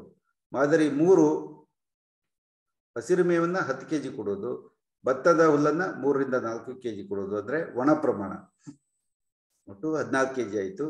ದಾಣಿ ಮಿಶ್ರಣವನ್ನ ಪ್ರತಿ ಲೀಟರ್ ಹಾಲಿಗೆ ಅರ್ಧ kg ಇದಕ್ಕೆ ಕೊಡಬೇಕು. ಹಾಲು ಇಲ್ಲದೆ ಹೋದಾಗ ಕೇವಲ ಇಡೀ ದಿನಕ್ಕೆ 0.5 kg ಅಥವಾ 0.5 to 1 kg ಕೊಟ್ರೆ ಸಾಕು. 4 ರಿಂದ 6 kg ಹಾಲು ಹಿಂಡುವ ಜಾನುವಾರುಗಳಿಗೆ ಅಂದ್ರೆ ಪ್ರಮಾಣ 6 ರಿಂದ 7 ಲೀಟರ್ ನೀಡುವ ಹಾಲುಗಳಿಗೆ ಈ 18% ರಿಂದ 21% ಇದನ್ನ 1 ಲೀಟರ್ ಹಾಲಿಗೆ 400 ಗ್ರಾಂ, ಶರೀರ ನಿರ್ವಹಣೆಗೆ 1 kg. ಮತ್ತೆ ಸಾಕಷ್ಟು ಪ್ರಮಾಣದಲ್ಲಿ ಹುಲ್ಲು, ಸುಮಾರು 15 kg ಹುಲ್ಲಲ್ಲಿ 5 kg ಒಣ ಹುಲ್ಲು, 10 kg ಹಸಿ ಹುಲ್ಲು, ಇದಿಷ್ಟು ಕೊಡಬೇಕಾಗತ್ತೆ. ಇದಲ್ಲದೆ ಮಾದರಿ ಅಂದ್ರೆ 3 ರೀತಿಯ ಇದನ್ನ ಮಾಡಬಹುದು. ಭತ್ತದ ಹುಲ್ಲು 5 kg, ಹಸಿರು ಮೇವು 6 kg ಮತ್ತು ದಾಣಿ ಮಿಶ್ರಣ 1.5 ರಿಂದ 2 kg. ಮತ್ತು ಮಾದರಿ 2 ಈ ಪಶು ಆಹಾರವನ್ನ ಮಾದರಿ 2ರಲ್ಲಿ ಹಸಿರು ಮೇವು 10 kg, ದ್ವಿದಳದ ಮೇವು 6 kg ಇದನ್ನ ಕೊಡಬೇಕಾಗತ್ತೆ. ಹಸಿರು ಮೇವು ಮತ್ತು ಭತ್ತದ ಹುಲ್ಲು ಬಹಳ ಮುಖ್ಯವಾಗಿ ಏನಾಗುತ್ತೆ, ಹಸಿರು ಹುಲ್ಲನ್ನು ಜಾಸ್ತಿ ಕೊಡಬೇಕು, ಹುಲ್ಲನ್ನ ಭತ್ತದ ಹುಲ್ಲನ್ನ ಕಡಿಮೆ ಕೊಡಬೇಕು. ಇದು ಬಹಳ ಮುಖ್ಯ. ಇನ್ನು ಅತ್ಯಂತ ಜಾಸ್ತಿ ಹಾಲನ್ನ ಕೊಡುವಂತಹ ಜಾರಾಸುಗಳಿಗೆ 10 kg ಅಂದ್ರೆ ದಿನಕ್ಕೆ 10 ಲೀಟರ್, ಬೆಳಗ್ಗೆ 5, ಸಂಜೆ ಕಾಲ 5. ಇವುಗಳಿಗೆ ಭತ್ತದ ಹುಲ್ಲು 6 kg ಕೊಡಬೇಕು ಮತ್ತು ಭತ್ತದ ಹುಲ್ಲು 6 kg ಮತ್ತು ಈ ದ್ರಾವಣಿ ಮಿಶ್ರಣವನ್ನ 6 kg ಸಮ ಪ್ರಮಾಣದಲ್ಲಿ ಅವುಗಳಿಗೆ ಕೊಡಬೇಕಾಗತ್ತೆ. ಇನ್ನು ಒಟ್ಟು 600 ಕಿಲೋ ತೂಕದ ರಾಸುಗಳಿಗೆ 30 kg ಹಾಲು ನೀಡುವ ಅಂದ್ರೆ ಬೆಳಗ್ಗೆ 15 ಲೀಟರ್, ಸಂಜೆ 15 ಲೀಟರ್, ಒಟ್ಟು 30 ಲೀಟರ್ ಇರುತ್ತವೆ. ಇವು 600 kg ತೂಕದ ರಾಸುಗಳಿಗೆ ರಸಮೇವು 30 kg, ಹಸಿರು ಮೇವು 30 kg, ದ್ವಿದಳ ಮೇವು 3 kg, ದಾಣಿ ಮಿಶ್ರಣ 10 ರಿಂದ 12 kg ಇದನ್ನ ಒಂದು ದಿನಕ್ಕೆ ಕೊಡಬೇಕಾಗತ್ತೆ. ರಸಮೇವು ಅಂತಂದ್ರೆ ಈ ರಸ ಭರಿಸಿದ ಮೇವು ಅಂತ ಅದನ್ನು ನಾವು ಕರೀಬಹುದು, ಅಥವಾ ಸೈಲೇಜ್. ಅದನ್ನ ಹೇಗೆ ತಯಾರು ಮಾಡ್ತಾರೆ ಮುಂದೆ ಅದನ್ನ ಹೇಳೋಣ. ದ್ವಿದಳ ಮೇವು 3 kg, ದಾಣಿ ಮಿಶ್ರಣವನ್ನ 10 ರಿಂದ 12 ಕಿಲೋಗ್ರಾಂ ಇದನ್ನ ಕೊಡಬೇಕಾಗತ್ತೆ.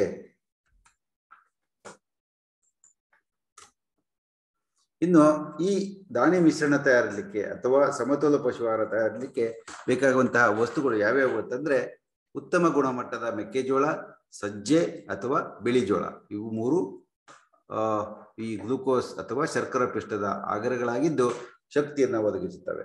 ಎರಡನೇದು ಹಿಂಡಿ, ಇದರಲ್ಲಿ ಶೇಂಗಾ ಹಿಂಡಿ ಇರ್ಬೋದು, ಕುಸುಬೆ ಹಿಂಡಿ ಇರ್ಬೋದು, ಅಥವಾ ಸೂರ್ಯಪಾನದ ಹಿಂಡಿ ಇರ್ಬೋದು.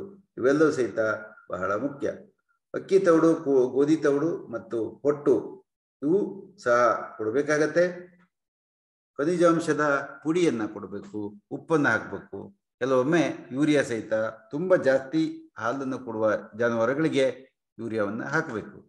ಹೀಗೆ ಮೆಕ್ಕೆಜೋಳದ ಪುಡಿ, ಇದನ್ನ ಉತ್ತಮ ಮೆಕ್ಕೆಜೋಳವನ್ನು ಖರೀದಿಸಿ ಅದನ್ನು ತುಂಬ ಚೆನ್ನಾಗಿ ಒಣಗಿಸಿಬಿಟ್ಟು ಅದನ್ನು ಪುಡಿಯಾಗಿ ಮಾಡಿ ಶೇಖರಣೆಯನ್ನು ಮಾಡಿಕೊಳ್ಳಬಹುದು.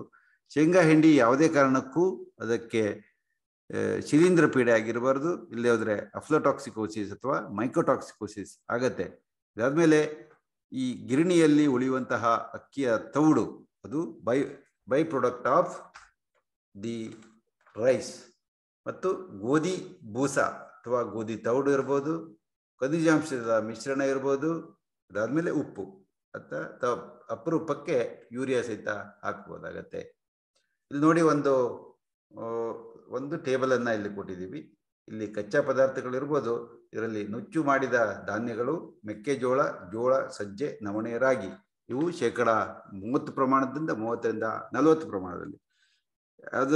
ಯಾವ್ದು ಕನ್ಫ್ಯೂಷನ್ ಬೇಡ, 40 ಪ್ರಮಾಣದಲ್ಲಿ ಇದನ್ನ ಕೊಡಬೇಕು.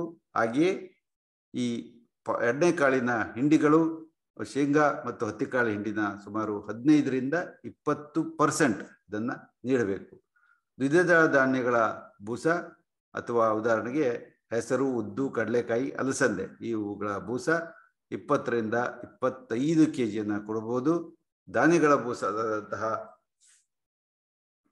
ಗೋಧಿ ಬೂಸ, ಪಾಲಿಶ್ ತೌಡು ಮತ್ತು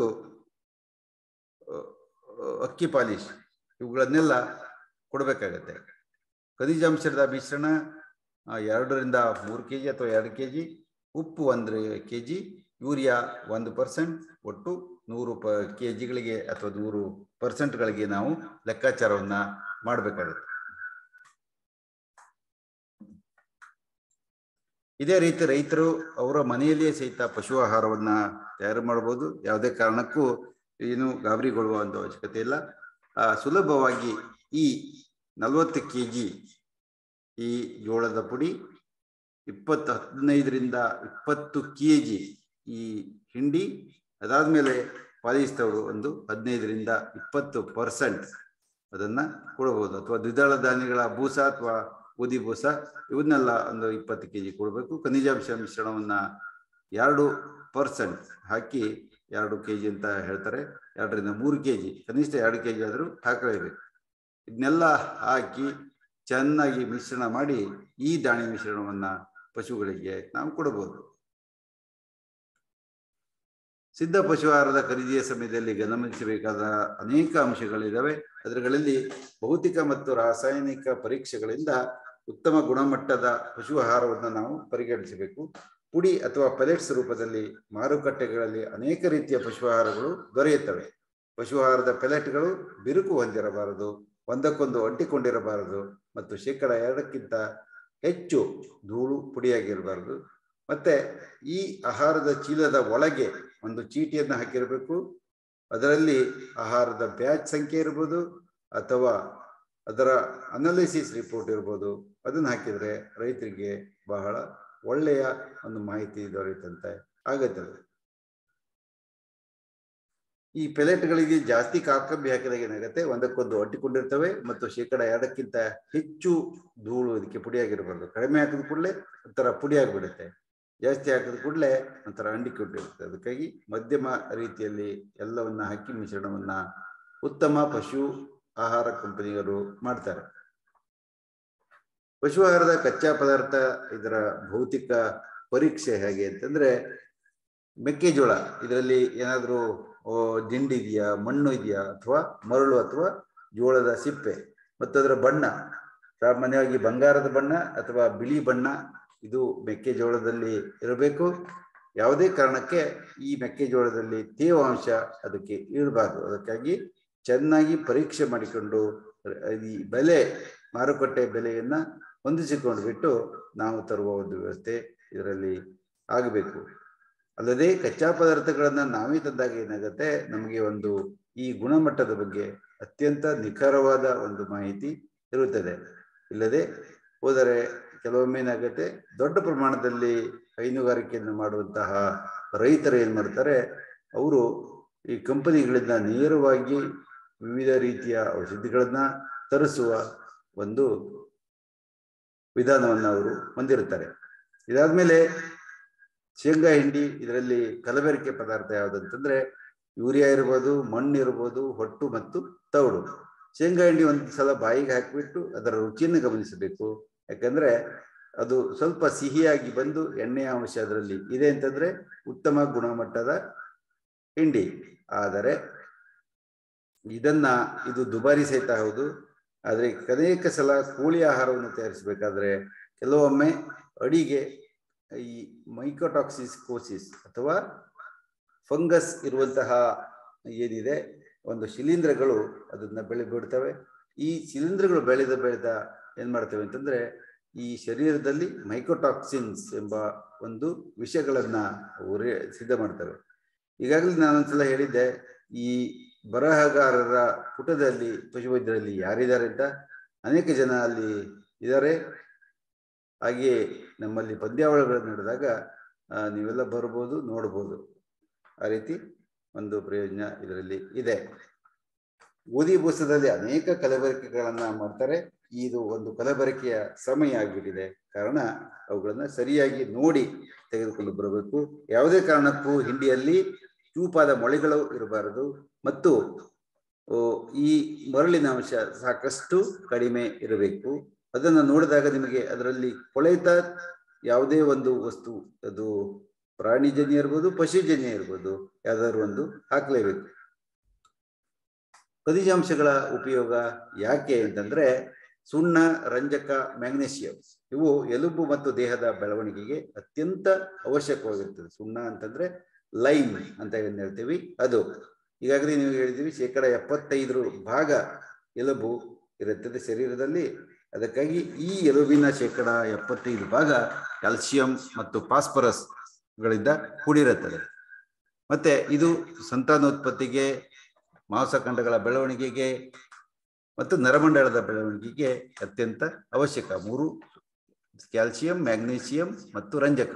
ಇದಾದ್ಮೇಲೆ ಲವಣ ಮತ್ತು ಪೊಟ್ಯಾಷಿಯಗಳು ಎಲ್ಲ ಶಾರೀರಿಕ ಕ್ರಿಯೆಗಳಿಗೆ, ಜೀರ್ಣಶಕ್ತಿ ಹೆಚ್ಚಿಸಲಿಕ್ಕೆ, ಮಾಂಸಖಂಡಗಳ ಚಟುವಟಿಕೆಗೆ ಹಾಗೂ ನರಮಂಡಲದ ಚಟುವಟಿಕೆಗಳಿಗೆ ಅತ್ಯಂತ ಅಗತ್ಯವಾಗಿ ಇವು ಬೇಕಾಗುತ್ತವೆ. ತಾಮ್ರ, ಗಂಧಕ, ಅಯೋಡಿನ್, ಕಬ್ಬಿಣ, ಸತು, ಸೆಲೆನಿಯಂ ಇವೆಲ್ಲವೂ ಸಹಿತ ಅತ್ಯಂತ ಅವಶ್ಯಕತೆ ಇರುವಂತಹ ಅಂಶಗಳಿರ್ತವೆ. ಅತ್ಯಂತ ಅವಶ್ಯಕತೆಗಳಿರುವಂತಹ ಅಂಶಗಳಿರ್ತವೆ. ಇವುಗಳನ್ನು ಸಹಿತ ಸಮತೋಲಿತವಾಗಿ ನಾವು ಹಾಕಬೇಕಾಗತ್ತೆ. ಈ ಗಂಧಕ, ಅಯೋಡಿನ್ ಮತ್ತು ಕಬ್ಬಿಣ ಇವು ಸೂಕ್ಷ್ಮ ಜೀವಿಗಳ ಬೆಳವಣಿಗೆಗೆ ಬೇಕಾಗತ್ತೆ. ಅಯೋಡಿನ್ ರಕ್ತ ಮಾರ್ಪಾಡಿಗೆ ಬೇಕಾಗತ್ತೆ ಮತ್ತು ರಕ್ತ ಕಣಗಳ ಉತ್ಪಾದನೆಗೆ ಕಬ್ಬಿಣ ಅತ್ಯಂತ ಅವಶ್ಯ. ತಾಮ್ರ ಸಂತಾನೋತ್ಪತ್ತಿಗೆ ಬೇಕಾಗು, ಬೆದೆಗೆ, ಕಸ ಹಾಕುವಿಕೆಗೆಲ್ಲ ಬೇಕು. ಸತು ಮತ್ತು ಸೆಲೆನಿಯಂ ಹೊರಸು ಮತ್ತು ಚರ್ಮದ ಆರೋಗ್ಯಕ್ಕೆ ಅತ್ಯಂತ ಸಹಜವಾಗಿ ಬೇಕಾಗುತ್ತೆ. ಹೈನುರಾಸುಗಳಲ್ಲಿ ಖನಿಜಾಂಶದ ಕೊರತೆ ಉಂಟಾದಾಗ ಅನೇಕ ರೀತಿಯ ಕೊರತೆ ಕಾಯಿಲೆಗಳು ಆಗ್ತವೆ. ಅದರಲ್ಲಿ ಪೋಸ್ಟ್ ಪಾರ್ಚುರಿಯಂಟ್ ಪ್ಯಾರಿಸಿಸ್ ಅಂತ ಹೇಳ್ತೀವಿ. ಅಂದ್ರೆ ಗರ್ಭ ಧರಿಸಿದ ನಂತರ ಮೇಲೆ ಏಳದೇ ಇರುವುದು ಅಥವಾ ಕರು ಹಾಕಿದ ನಂತರ ಮೇಲೆ ಏಳಲಿಕ್ಕೆ ಸಾಧ್ಯವಾಗದೆ ಇರುವುದು, ಇದು ಪೋಸ್ಟ್ ಪಾರ್ಚುರಿಯಂಟ್ ಪ್ಯಾರಿಸಿಸ್. ಮತ್ತೆ ಆಸ್ಟಿಯೋ ಮಲೇಸಿಯಾ ಅಂತಂದ್ರೆ ಈ ಸಂದುಗಳು ಅಥವಾ ಜಾಯಿಂಟ್ಗಳು ತರ ಗಟ್ಟಿಯಾಗಬಹುದು, ನಡಿಬೇಕಾದ್ರೆ ಆಚೆ ಈಚೆ ವಾಲಾಡದಿರ್ಬೋದು, ಮತ್ತೆ ಕೆಲವೊಮ್ಮೆ ಉಂಟುವಿಕೆ ಇರುವುದು. ಇವು ಆಸ್ಟಿಯೋ ಮಲೇಸಿಯಾ ಅಥವಾ ಎಲುಬಿನ ಕಣಗಳ ಕಡಿಮೆ ಆಗುವಿಕೆ ಇದಿರುತ್ತೆ. ಇನ್ನು ರಿಕೆಟ್ಸ್, ಇದು ಸ್ವೆಲ್ಲಿಂಗ್ ಆಫ್ ದಿ ಜಾಯಿಂಟ್ಸ್ ಅಥವಾ ಮುಂಗಾಲ ಸಂದುಗಳು ತುಂಬಾ ಊದಿಕೊಳ್ಳೋದು, ಮತ್ತೆ ಈ ಲೆಗ್ಸ್ ಅಥವಾ ಕಾಲುಗಳು ಅಗಲವಾಗಿರುವುದು ಮತ್ತು ಈ ಜಾಯಿಂಟ್ಗಳು ಒಂಥರ ಬಾಗುವುದು, ಇವೆಲ್ಲ ರಿಕೆಟ್ಸ್ ಕಾಯಿಲೆಯ ಒಂದು ಲಕ್ಷಣ. ಈ ರಿಕೆಟ್ಸ್ ಅನ್ನು ನಾವು ನಾಯಿಗಳಲ್ಲಿ ಸಾಮಾನ್ಯವಾಗಿ ಗಮನಿಸ್ತೀವಿ. ಆದರೆ ಪೋಷಕಾಂಶವನ್ನು ಸರಿಯಾಗಿ ಮಾಡದಂತಹ ದನ ಮತ್ತು ಜಾನುವಾರುಗಳ ಕರುಗಳಲ್ಲಿ ಸಹಿತ ಇದು ಬಹಳ ಸಾಮಾನ್ಯವಾಗಿ ಇರುತ್ತದೆ. ಇನ್ನು ಪೀಕ ಅಂತಂದ್ರೆ ಬಾಹ್ಯ ವಸ್ತುವನ್ನ ತಿನ್ನುವುದು, ಅನಾವಶ್ಯಕ ವಸ್ತುಗಳನ್ನ ತಿನ್ನುವುದು. ಇದು ರಂಜಕದ ಕೊರತೆಯಿಂದ ಬರುವ ಒಂದು ಕಾಯಿಲೆ. ಇದರಲ್ಲಿ ತುಂಬಾ ಬಡಕಲಾಗುವುದು ಮತ್ತು ಹಸಿವು ಚೆನ್ನಾಗಿ ಇಲ್ಲದೆ ಇರುವುದು. ಹಸಿವಿದ್ರೂ ಸಹಿತ ಈ ಬಾಹ್ಯ ವಸ್ತುಗಳನ್ನ ಅಥವಾ ಪರವಸ್ತುಗಳನ್ನ ತಿನ್ನುವುದು, ಆಹಾರವಲ್ಲದ ವಸ್ತುಗಳನ್ನ ತಿನ್ನುವ ಒಂದು ಸಾಮರ್ಥ್ಯ ಇದೆ. ಅದರಲ್ಲೂ ಈ ಪ್ಲಾಸ್ಟಿಕ್ ತಿನ್ನುವುದಿರ್ಬೋದು ಅಥವಾ ಕಟ್ಟಿದಂತಹ ಹಗ್ಗ, ದಾಬು ಇತ್ಯಾದಿಗಳನ್ನ ಕತ್ತರಿಸಿಕೊಂಡು ತಿನ್ನುವ ಒಂದು ಸಾಧ್ಯತೆ ಈ ಪಶುಗಳಲ್ಲಿ ಇರುತ್ತದೆ. ಇದು ಬಹಳ ಮುಖ್ಯವಾಗಿ ರಂಜಕದ ಕೊರತೆಯಿಂದ ಬರುತ್ತೆ. ಅಷ್ಟೇ ಅಲ್ಲ, ಇದರ ಜೊತೆಗೆ ಅನೇಕ ಪ್ರಮಾಣದ ವಿವಿಧ ಖನಿಜಗಳ ಪಾತ್ರವು ಸಹಿತ ಬಹಳ ಮುಖ್ಯವಾಗಿದೆ.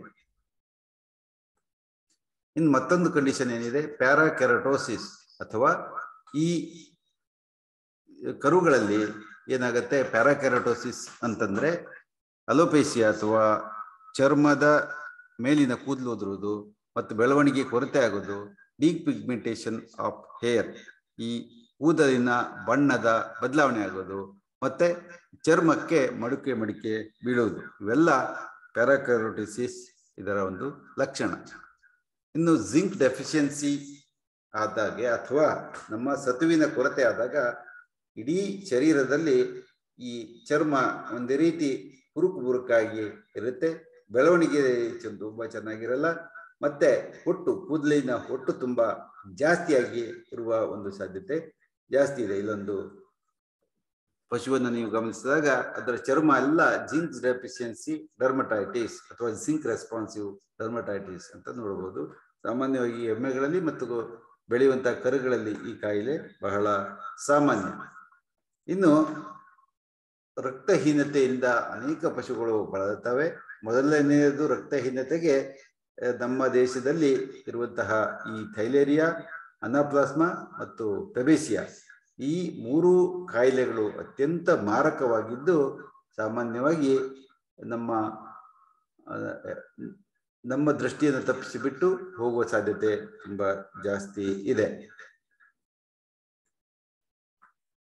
ಟೆಟನಿ ಅಂತಂದ್ರೆ ಒಂಥರ ಕಾಲನ್ನ ಆಚೆ ಈಚೆ ಚಾಚಿ ಸಾಗುವುದು, ಸ್ಟಿಫ್ನೆಸ್ ಆಫ್ ಲಿಂಬ್, ಸ್ಟ್ಯಾಗರಿಂಗ್ ಗೇಟ್ ಅಂದರೆ ನಡೆದಾಡುವಾಗ ತೊಡರುವುದು,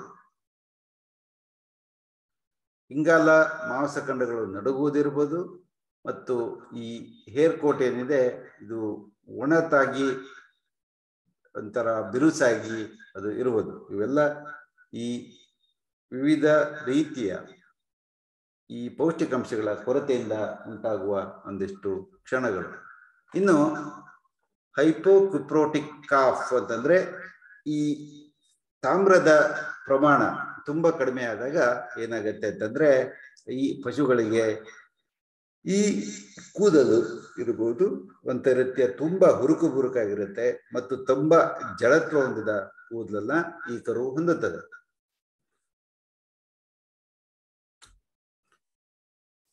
ಹೈಪೋಕ್ಯುಪ್ರೋಟಿಕ್ ಕಾಫ್ ಅಂತಂದ್ರೆ ಈ ತಾಮ್ರದ ಅಂಶದ ಕೊರತೆ ಆದಾಗ ಇರುವ ಒಂದು ಲಕ್ಷಣ ಅಂತಂದ್ರೆ ಈ ಕೂದಲು ತುಂಬಾ ಉದ್ದಾಗುವುದು ಹಾಗೂ ಅದರ ಮೈಯ ತೂಕ ಸಾಕಷ್ಟು ಪ್ರಮಾಣದಲ್ಲಿ ಇಳಿಯುವುದು.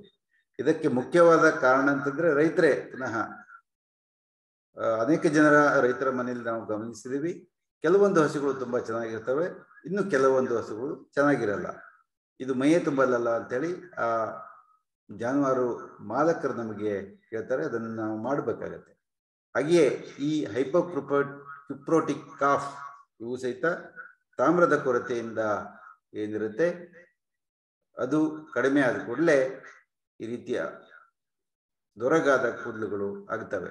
ಕಂಜೆನಿಟಲ್ ಗೈಟರ್ ಅಂತಂದ್ರೆ ಈ ಅಯೋಡಿನ್ ಕೊರತೆಯಿಂದ ಇದು ಅನುವಂಶಿತವಾಗಿ ಬರುವಂತಹ ಗೈಟರ್ ಇರ್ಬೋದು. ಈ ಆಕಳುಗಳು ತುಂಬಾ ಮಬ್ಬಾಗಿ ಮತ್ತು ಮಂಕಾಗಿ ಅವು ಇರ್ತವೆ. ಈ ಸೆಲೆನಿಯಂ ವಿಷಬಾಧೆ ಸಹಿತ ಅನೇಕ ಸಲ ಜಾನುವಾರುಗಳಲ್ಲಿ ತುಂಬಾ ತೊಂದರೆಯನ್ನು ಕೊಡುತ್ತೆ. ಮೊದಲನೇದಾಗಿ ಇದನ್ನ gangrene of hand legs with ಸ್ಲಫಿಂಗ್ up of the ಹೂವ್ಸ್ and tail ಅದು ಆಗತ್ತೆ. ಸೆಲೆನಿಯಂ ಟಾಕ್ಸಿಸಿಟಿ ಒಳಗೆ ಸೆಲೆನಿಯಂ ಅವಶ್ಯಕತೆ ಇದು ಹೌದು, ಆದ್ರೆ ಜಾಸ್ತಿ ಕೊಟ್ರೆ ವಿಷಬಾಧೆಯೂ ಸಹಿತ ಆಗತ್ತೆ. ಇದು ನೆನಪಿರಲೇಬೇಕು. ಅದ ಕಾರಣ ಕ್ಯಾಲ್ಸಿಯಂ ಪುಡಿಯನ್ನ ನೀವು ಸುಮ್ಮನೆ ಹಾಕುವ ಹಾಗಿಲ್ಲ. ಯಾಕಂದ್ರೆ ಏನಾಗತ್ತೆ ಅಂತಂದ್ರೆ ಬೇರೆ ಬೇರೆ ಜಿಂಕ್ ಇದರ ಕೊರತೆ ಆಗ್ಬೋದು ಅಥವಾ ಇನ್ನಿತರ ಎನ್ಸೈಮ್ಗಳ ಏರುಪೇರು ಉಂಟಾಗಬಹುದು. ಇವರಿಗೆ ಉತ್ತಮ ಸ್ಟಡಿ ಇದ್ರ ಬಗ್ಗೆ ಆಗಿಲ್ಲ. 500 ಹಸುಗಳಲ್ಲಿ ಖನಿಜಾಂಶ 2% ದಾಣಿ ಮಿಶ್ರಣ, 1% ಉಪ್ಪು ಮತ್ತು 2%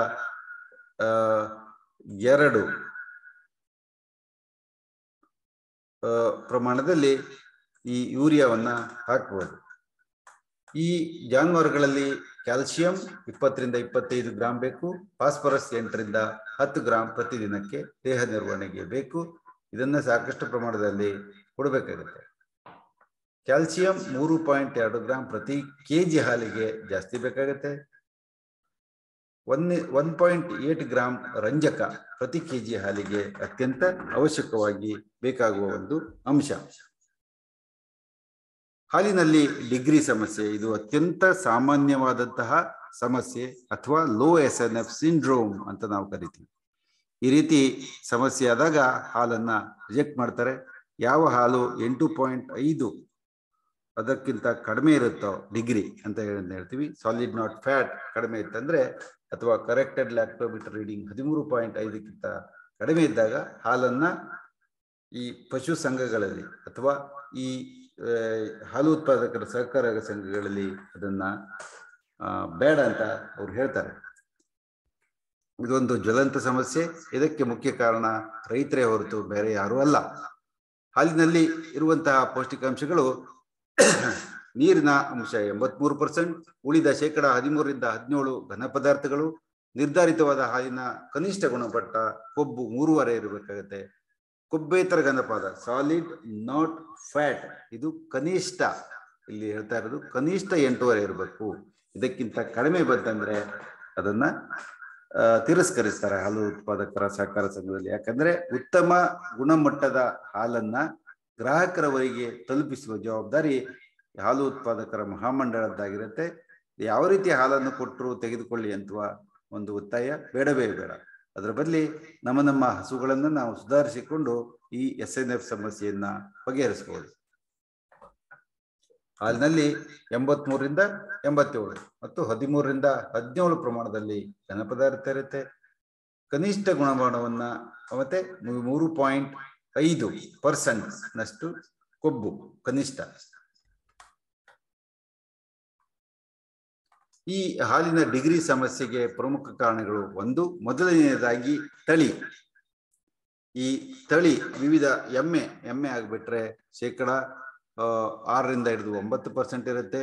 HF ಮತ್ತು ಜರ್ಸಿಗಳಲ್ಲಾದ್ರೆ ಕೊಬ್ಬು 3.3ರಿಂದ 3.5 ಅಷ್ಟೇನೆ. ಕೊಬ್ಬೇತರ ಪದಾರ್ಥಗಳು 7ರಿಂದ 8.5 ಬರ್ತವೆ. ಆದ್ರೆ ಎಮ್ಮೆಗಳಲ್ಲಿ ನೋಡಿ 9ರಿಂದ 10% ಬರುತ್ತದೆ. ಕೊಬ್ಬು 3.5 ಇದು ಜರ್ಸಿದಲ್ಲಿ 3.5ರಿಂದ 4.5 ಇರುತ್ತೆ. ಕೊಬ್ಬೇತರ ಘನ ಪದಾರ್ಥಗಳು 8ರಿಂದ 8.5% ಅವು ಇರುತ್ತವೆ. ಕಾರಣ ಈ HF ಆಕಳುಗಳಲ್ಲಿ ನೀವು ಯಾವುದೇ ಕಾರಣಕ್ಕೂ ಸಾಕಷ್ಟು ಪ್ರಮಾಣದಲ್ಲಿ SNF ಬರಲಿಕ್ಕೆ ಸಾಧ್ಯತೆ ಇಲ್ಲ. ಆದರೆ ನಿರಂತರವಾಗಿ ಉತ್ತಮ ಫೀಡಿಂಗ್, ಸಾಕಷ್ಟು ಪ್ರಮಾಣದಲ್ಲಿ ಹುಲ್ಲು ಹಿಂಡಿ ಇವುಗಳನ್ನು ಕೊಟ್ಟರೆ ಯಾವುದೇ ಕಾರಣಕ್ಕೆ ಈ ಸಮಸ್ಯೆ ಬರಲ್ಲ. ಹಾಗಿದ್ರೆ ಮೂರನೇ ಕಾರಣ ಏನು ಅಂತಂದ್ರೆ, ಡಿಗ್ರಿ ಸಮಸ್ಯೆಗೆ ಪ್ರಮುಖ ಕಾರಣಗಳು ಪ್ರತಿ ಹಸುಗಳಿಗಿರುವಂತಹ ವ್ಯತ್ಯಾಸ, ಒಂದು ಹಸುವಿನಿಂದ ಮತ್ತೊಂದು ಹಸುವಿಗೆ ಇರುವ ವ್ಯತ್ಯಾಸ, ಅನುವಂಶೀಯತೆ ಮತ್ತೆ ವಾತಾವರಣದ ವೈಪರೀತ್ಯಗಳು. ಬೇಸಿಗೆ ಪ್ರಾರಂಭವಾದ ಕೂಡಲೇ ಒಂದು ಸ್ವಲ್ಪ ಜಾಸ್ತಿ, ಚಳಿಗಾಲ ಪ್ರಾರಂಭವಾಗಬೇಕಾದ್ರೆ ಒಂದಿಷ್ಟು ಜಾಸ್ತಿ ಈ ಸಮಸ್ಯೆ ಇದೆ. ಹಾಲು ಹಿಂಡುವ ಅಂತರ ಮತ್ತೆ ವಯಸ್ಸಾಗ್ತಾ ಹೋಗ್ತಾ ಇದ್ದಂಗೆ ಈ SNF ಸಮಸ್ಯೆ ಸಹಿತ ಜಾಸ್ತಿ ಆಗಬಹುದು. ಹಾಲಿನ ಡಿಗ್ರಿ ಕಡಿಮೆ ಅದರಲ್ಲಿ ಅನುಸರಿಸಬೇಕಾದಂತಹ ಕ್ರಮಗಳು ಯಾವುದು ಅಂತಂದ್ರೆ, ನಾರಿನ ಅಂಶದ ಸೇವನೆಯನ್ನ ಹೆಚ್ಚಿಸುವುದು. ಹೇಗೆ? ಈ ಉತ್ತಮ ಗುಣಮಟ್ಟದ ಒಣ ಹುಲ್ಲನ್ನ, ಅದರಲ್ಲೂ ಈ ಜೋಳದ ದಂಟು ಇರ್ಬೋದು ಅಥವಾ ಶೇಂಗಾ ಹೊಟ್ಟು ಇರ್ಬೋದು, ಈ ತರ ದ್ವಿದಳ ಧಾನ್ಯಗಳ ದಂಡನ್ನು ಕೊಡುವುದರಿಂದ ಕೇವಲ ಒಣ ಹುಲ್ಲು ಹಾಕಿದರೆ ಹಾಲಿನ ಡಿಗ್ರಿ ಸಮಸ್ಯೆ ಬಗೆಹರಿಯಲ್ಲ. ಹುಲ್ಲನ್ನು ಜಾಸ್ತಿ ಚೆನ್ನಾಗಿ ಕತ್ತರಿಸಿ ಅದು ತುಂಬಾ ಸುಲಭವಾಗಿ ಜೀರ್ಣವಾಗುವಂತೆ ಮಾಡೋದು ಮತ್ತೊಂದು. ತೆಳ್ಳಗಿನ ಹುಲ್ಲನ್ನ ಕೊಡಬೇಕು. ದಪ್ಪ ಹುಲ್ಲನ್ನ ನೀರಿನಲ್ಲಿ ನೆನೆಸಿ ಕೊಡಬೇಕು. ಅಂದ್ರೆ ಇದು ಸುಲಭವಾಗಿ ಜೀರ್ಣವಾಗಬೇಕು. ಒಣಮೇವನ್ನ ನೀರು ಮತ್ತು ಬೆಲ್ಲ ಸೇರಿಸಿ ಕೊಡುವುದು ಸಹಿತ ಒಂದು ಉತ್ತಮವಾದ ಒಂದು ಪದ್ಧತಿ. 100 ಗ್ರಾಂ ಬೆಲ್ಲ, 1 ಲೀಟರ್ ನೀರು ಮತ್ತು 10 kg ಹುಲ್ಲು, ಇದನ್ನು ನಿರಂತರವಾಗಿ 15 ದಿವಸ ಕೊಡಬೇಕು. ಒಂದು ದಿವಸ ಕೊಟ್ರೆ ಕಡಿಮೆ ಆಗಲ್ಲ. 100 ಗ್ರಾಂ ಬೆಲ್ಲ, 1 ಲೀಟರ್ ನೀರು, 10 kg ಹುಲ್ಲು ಒಂದು ಹೊತ್ತಿಗೆ. ಅರ್ಧದಿಂದ 1 ಕಿಲೋಗ್ರಾಂ ರಾಗಿ / ಅಕ್ಕಿ ನುಚ್ಚು ಮತ್ತು ಜೋಳದ ಪುಡಿಗಳನ್ನು ಕೊಡಬೇಕು. ಅಡುಗೆ ಸೋಡಾವನ್ನ ತಿಂಡಿ ಮಿಶ್ರಣದಲ್ಲಿ ಸೇರಿಸಿ ಕೊಡಬೇಕಾಗತ್ತೆ. ಯಾಕಂದ್ರೆ ಅಸಿಡಿಟಿ ಜಾಸ್ತಿ ಆದ್ರೆ ಸಹಿತ ಹಾಲಿನ ಡಿಗ್ರಿ ಕಡಿಮೆ ಆಗ್ಬೋದು, ಒಂದು ಸಾಮಾನ್ಯ. ಅಂದ್ರೆ ನಿಮ್ಮ ಪೋಷಣ ಉತ್ತಮವಾಗಿದ್ದರೆ ಹಾಲಿನ ಯಾವುದೇ ಒಂದು ತೊಂದರೆ ಇದರಲ್ಲಿ ಬರಲ್ಲ. ಹಾಲು ಉತ್ಪಾದಕರ ಸಹಕಾರ ಸಂಘದಲ್ಲಿ ಇನ್ನೊಂದು ಈ ಮೇವು ನ ಪೌಷ್ಟಿಕೀಕರಣಗೊಳಿಸುವ ಒಂದು ಪ್ರಾತ್ಯಕ್ಷಿಕೆಗಳನ್ನ ಮಾಡ್ತಾರೆ. ಇದರಲ್ಲಿ ಈ ಹುಲ್ಲಿಗೆ ಯೂರಿಯಾ ಮೊಲಾಸಸ್ ಸಿಂಪಡಣೆ ಇರಬಹುದು ಅಥವಾ ಒಣಮೇವಿನ ಪೌಷ್ಟಿಕೀಕರಣ ಇತ್ಯಾದಿಗಳನ್ನ ಮಾಡಿಕೊಂಡ್ರೆ ಉತ್ತಮ ಗುಣಮಟ್ಟದ ಡಿಗ್ರಿ ಅಥವಾ ಫ್ಯಾಟ್ ಸಹಿತ ಇದರಲ್ಲಿ ಬರಬಹುದು. ಹಾಲಿನಲ್ಲಿ ಕೊಬ್ಬೇತರಗನ ಪದಾರ್ಥ ಹೆಚ್ಚಿಸಲು ಅನುಸರಿಸಬೇಕಾದಂತಹ ಕ್ರಮಗಳು: ರಾಸುಗಳಿಗೆ ದಿನಕ್ಕೆ 3 ರಿಂದ 4 ಬಾರಿ ಚೆನ್ನಾಗಿ ನೀರು ಕೊಡಬೇಕು. ತಿಂಡಿ ಮಿಶ್ರಣವನ್ನ ದಿನದಲ್ಲಿ 3 ಬಾರಿ ಸಮ ಪ್ರಮಾಣ ಮಾಡಿ ತಿನ್ನಿಸುವುದು ಮತ್ತು ಹಿಂಡಿ ಮಿಶ್ರಣ ತಿಂದ ತಕ್ಷಣ ಒಣಮೇವು ಹಾಕುವುದು. ಅಲ್ಲದೆ ಪಶು ಆಹಾರದಲ್ಲಿ ಖನಿಜ ಮಿಶ್ರಣವನ್ನ ಸೇರಿಸುವುದು. ಪಶು ಆಹಾರದಲ್ಲಿ 15 ರಿಂದ 20 ಭಾಗ ದ್ವಿದಳ ಧಾನ್ಯದ ಹೊಟ್ಟು, ಕಡಲೆ, ಅವರೆ, ಸೋಯಾ ಅಥವಾ ಇತರ ಸಿಪ್ಪೆಗಳನ್ನ ಇದರಲ್ಲಿ ಸೇರಿಸಬಹುದು. ಅಧಿಕ ಪ್ರಮಾಣದಲ್ಲಿ ಗೋಧಿ ಬೂಸ ಕೊಡುವುದು ಅಥವಾ ಅತಿಯಾಗಿ ಪುಡಿ ಮಾಡದಂತಹ ಮೆಕ್ಕೆಜೋಳ ಅಥವಾ ತಿಂಡಿ ಮಿಶ್ರಣವನ್ನ ಬೇಯಿಸಿ ನೀಡುವುದರಿಂದ ಹೊಟ್ಟೆಯಲ್ಲಿ ಹುಳಿ ಅಂಶ ಹೆಚ್ಚಾಗಿ ಹಸಿನ ಪ್ರಮಾಣ ಕಡಿಮೆಯಾಗುವ ಸಾಧ್ಯತೆ ಇದೆ. ಈ ಗೋಧಿ ಬೂಸ ಏನಿದೆ ಇದನ್ನ ಜಾಸ್ತಿ ಪ್ರಮಾಣದಲ್ಲಿ ಕೊಡಲೇಬಾರದು. ಅದೊಂದು ಕರು ಹಾಕಿದ ಹಸುಗಳಿಗೆ ಜಾಸ್ತಿ ಗೋಧಿ ಬೂಸವನ್ನು ಕೊಟ್ಟರೆ ಬೇಗ ಅದು ಅಸಿಡಿಟಿ ಆಗುತ್ತೆ ಅಥವಾ ಲ್ಯಾಕ್ಟಿಕ್ ಎಸಿಡೋಸಿಸ್ ಆಗುತ್ತೆ. ಅದ ಕಾರಣ ಕಡಿಮೆ ಪ್ರಮಾಣದಲ್ಲಿ ಅದನ್ನ ಕೊಡಬೇಕು. ರಾಸುಗಳ ಬಾಯಿಯಿಂದ ಅಥವಾ ಹಿಂಡಿಯ ಸಂಗ್ರಾಹಕದ ಹತ್ರ ಹುಳಿ ಅಂಶ ಕಸು ಬಂದ್ರೆ ದಿನಕ್ಕೆ 2-3 ಚಮಚದಂತೆ 1 ವಾರದವರೆಗೆ ಅಡಿಗೆ ಸೋಡಾ ಹಾಕಿ ಹೊಟ್ಟೆಯ ಹುಳಿ ಸಮಸ್ಯೆಯನ್ನ ಬಗೆಹರಿಸಬಹುದು. ಮೇಲಿನ ಎಲ್ಲ ಪ್ರಯತ್ನಗಳು ವಿಫಲವಾದಾಗ ಎಣ್ಣೆ ಹಿಂಡಿ, ಅದರಲ್ಲೂ ಶೇಂಗಾ ಹಿಂಡಿ, ಹತ್ತಿಕಾಳು ಹಿಂಡಿ ಇತ್ಯಾದಿಗಳ ಪ್ರಮಾಣಗಳನ್ನ ಅದನ್ನ ಹೆಚ್ಚಿಸಬಹುದು. ಸಾಮಾನ್ಯವಾಗಿ ಪಶು ಆಹಾರವನ್ನು ಜಾಸ್ತಿ ಹೆಚ್ಚಿದರೆ ಸಾಕು. ಒಣ ಹುಲ್ಲನ್ನ ಚೆನ್ನಾಗಿ ಅರೆದು ಕೊಡಬೇಕು. ಇವೆಲ್ಲವನ್ನು ಮಾಡೋದರಿಂದ SNF ಪ್ರಮಾಣ 1 ತಿಂಗಳಿಂದ 1.5 ತಿಂಗಳ ನಂತರ ಕ್ರಮೇಣ ಇದು ಜಾಸ್ತಿ ಆಗುವ ಸಾಧ್ಯತೆ ಇದೆ.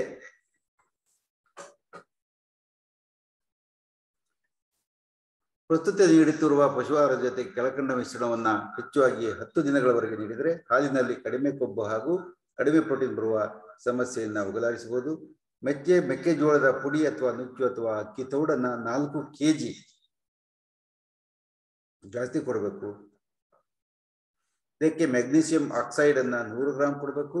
ಸೋಡಿಯಂ ಬೈಕಾರ್ಬನೇಟ್ 100 ಗ್ರಾಂ, ಬೇಳೆ ಸಿಪ್ಪೆ ಅಥವಾ ಕಡಲೆ ಸಿಪ್ಪೆ 500 ಗ್ರಾಂ, ಲವಣ ಮಿಶ್ರಣ 100 ಗ್ರಾಂ, ಎನ್ಸೈಮ್ ಅಥವಾ ಇವನ್ನ ಎಲ್ಲವನ್ನ ಜೀರ್ಣವನ್ನು ಮಾಡಬೇಕಾದ್ರೆ ಒಂದಷ್ಟು ಕಿಣ್ವಗಳು ಬೇಕಾಗುತ್ತೆ. ಆ ಕಿಣ್ವಗಳನ್ನ ಒಂದು 20 ಗ್ರಾಂನಷ್ಟು ಕೊಡಬೇಕಾಗತ್ತೆ.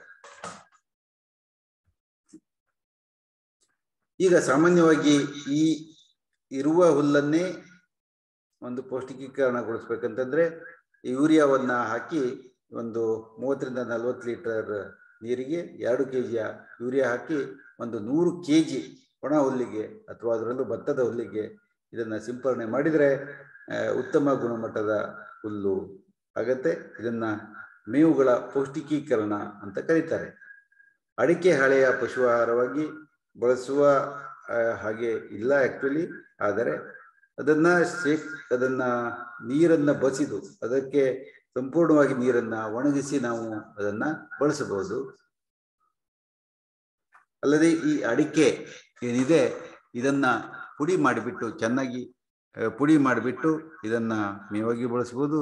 ಅಡಿಕೆ ಏನಿದೆ ಕೇವಲ ಒಣ ಹುಲ್ಲಿಗೆ ಪರ್ಯಾಯವೇ ವಿನಃ ಇದೊಂದು ಅತ್ಯುತ್ತಮ ಎನ್ನಬಹುದಾದ ಯಾವುದೇ ರೀತಿಯಲ್ಲಿ ಆಹಾರ ಅಲ್ಲ. ಟೋಟಲ್ ಮಿಕ್ಸ್ ರೇಷನ್ ಅಥವಾ ಸಂಪೂರ್ಣ ಆಹಾರದ ಮಿಶ್ರಣ ಇದು ಒಂದು ಸಿದ್ಧ ಮಾಡುವ ಒಂದು ಇದರದ್ದಿರುತ್ತೆ. ಇದರಲ್ಲಿ ಹಿಂಡಿ ಇರ್ಬೋದು ಅಥವಾ ಒಣ ಹುಲ್ಲು ಇರ್ಬೋದು ಅಥವಾ ಖನಿಜ ಮಿಶ್ರಣ ಎಲ್ಲವನ್ನ ಒಮ್ಮೆ ಮಿಶ್ರಣ ಮಾಡಿ ಒಮ್ಮೆ ಕೊಡೋದಕ್ಕೆ ಟೋಟಲ್ ಮಿಲ್ಕ್ ರೇಷನ್ TMR ಅಂತ ನಾವು ಕರಿತೀವಿ. ಈ ಅಡಿಕೆಯ ಹಾಳೆ ಒಂದು ಕಾಲದಲ್ಲಿ ತುಂಬಾ ಜಾಸ್ತಿ ಇದು ಹೆಸರನ್ನು ಮಾಡಿತು. ಆದರೆ ಇತ್ತೀಚೆಗೆ ಸ್ವಲ್ಪ ಕಡಿಮೆ ಆಗಿದೆ. ಇದು ಒಣ ಹುಲ್ಲಿಗೆ ಬದಲಾಗಿ ನಾವು ಕೊಡಬಹುದೇ ವಿನಃ ಇದನ್ನೇ ಅಡಿಕೆ ಹಾಳೆಯನ್ನೇ ಉತ್ತಮ ಪಶು ಆಹಾರ ಅಂತ ಬಿಂಬಿಸುವ ಹಾಗೆ ಇಲ್ಲ. ಇದರಲ್ಲಿ ಅನೇಕ ರೀತಿಯ ಖನಿಜ ಮಿಶ್ರಣಗಳು ಎಲ್ಲವೂ ಸಹಿತ ಇದರಲ್ಲಿ ಇದಾವೆ. ಈ ಆಹಾರದ ಪಶು ಆಹಾರ ತಯಾರಿಕೆಯಲ್ಲಿ ನವೀನ ತಂತ್ರಜ್ಞಾನಗಳು ಬೈಪಾಸ್ ಪ್ರೋಟೀನ್ ಆಹಾರ, ಇದು ವಿಶೇಷ ಪಶು ಆಹಾರ. ಇದರಲ್ಲಿ ಸೋಯಾ ಹಿಂಡಿ ಜಾಸ್ತಿ ಇರುತ್ತೆ, ದುಬಾರಿ ಸಹಿತ ಜಾಸ್ತಿ. ಮೇವಿನ ಘನೀಕರಣವನ್ನು ಮಾಡೋದು, ನೆಕ್ಕು ಬೆಲ್ಲೆಗಳನ್ನು ಮಾಡೋದು, ಪೌಷ್ಟಿಕೀಕರಣಗೊಳಿಸಿದ ಒಣ ಹುಲ್ಲಿನ ಬೆಲ್ಲೆಗಳು, ಸಂಪೂರ್ಣ ಮಿಶ್ರಣ ಆಹಾರ ಅಥವಾ TMR ಅನ್ನ ಮಾಡೋದು. ಇವೆಲ್ಲವೂ ಸಹಿತ ನಾವು ಮಾಡಬಹುದು. Bodies condition score drying of ಅಂದ್ರೆ ಬತ್ತಿಸುವ ಸಮಯದಲ್ಲಿ 3.5 ಇರಬೇಕು. ಕಾವಿಂಗ್ 3.75ರಿಂದ 4 ಇರಬೇಕಾಗತ್ತೆ. 1 ಮಂತ್ ಕರು ಹಾಕಿದ ನಂತರ 2.5ರಿಂದ 3.5 ಬತ್ತಿಸಬೇಕಾದ್ರೆ ಹೆಂಗಿತ್ತು ಹಾಗೆಯೇ ಇರಬೇಕಾಗುತ್ತೆ. ಮಿಡ್ ಲ್ಯಾಕ್ಟೇಷನ್ ಅಥವಾ ಹಾಲಿನ ಮಧ್ಯಭಾಗದಲ್ಲಿ 2.75ರಿಂದ 3.75ರಷ್ಟಾರು ಬಾಡೀಸ್ ಕಂಡೀಷನ್ ಸ್ಕೋರ್ ಇರಬೇಕು. ಸೊ ಈಗ ಬಾಡೀಸ್ ಕಂಡೀಷನ್ ಅನ್ನ ಚೇಂಜ್ ಮಾಡಬೇಕಾದ್ರೆ 1 is equal to about 10% of the body weight. Body score condition 1 ಅಂತಂದ್ರೆ 10% ಆಫ್ ದಿ ಬಾಡಿ ವೇಟ್.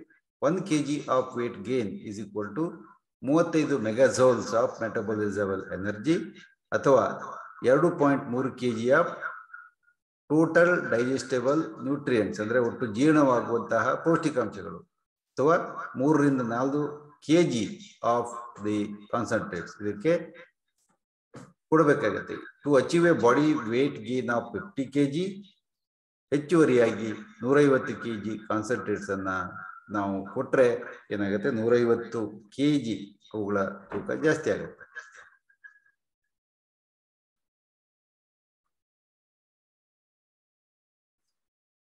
ಇದಲ್ಲದೆ ಈ ಬೆದೆಗೆ ಬರಲಿಕ್ಕೆ, ಗರ್ಭ ಧರಿಸಲಿಕ್ಕೆ ಮತ್ತು ನಿಗದಿತವಾಗಿ 1 ಅಥವಾ 2 ಸಲ ಯಾವುದೇ ಒಂದು ರಿಪೀಟ್ ಆಗದೆ ಅವು ಗರ್ಭ ಧರಿಸಲಿಕ್ಕೆ ಉತ್ತಮ ಪ್ರಮಾಣದ ಪೌಷ್ಟಿಕಾಂಶ ಇರ್ಬೋದು ಮತ್ತು ಬಾಡಿ ಸ್ಕಂಡಿಂಗ್ ಸ್ಕೋರಿಯೇಷನ್ ಇರ್ಬೋದು ಮತ್ತು ಉತ್ತಮ ರೀತಿಯಲ್ಲಿ ಕಸವನ್ನ ಹಾಕೋದಿರ್ಬೋದು. ಇವೆಲ್ಲ ಸಹಿತ ಬಹಳ ಮುಖ್ಯ.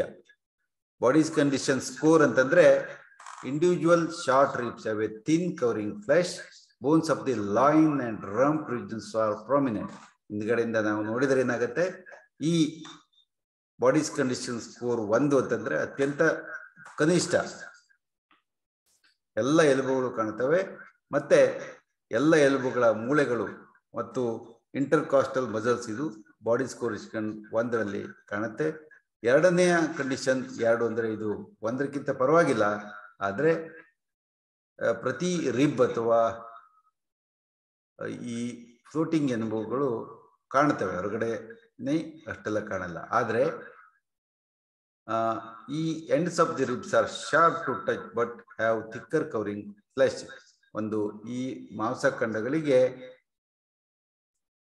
ಈ ಅಸ್ಥಿಪಂಜರದ ವಿವಿಧಗಳಿಗೆ ಮಾಂಸಗಳು ಅಂಟಿಕೊಂಡಿದ್ದು ಈ ಹಿಂಭಾಗದ ಬೋನು ಅಥವಾ ಅದು ಅಷ್ಟೆಲ್ಲ ಜಾಸ್ತಿ ಕಾಣಲ್ಲ ಇದ್ದು.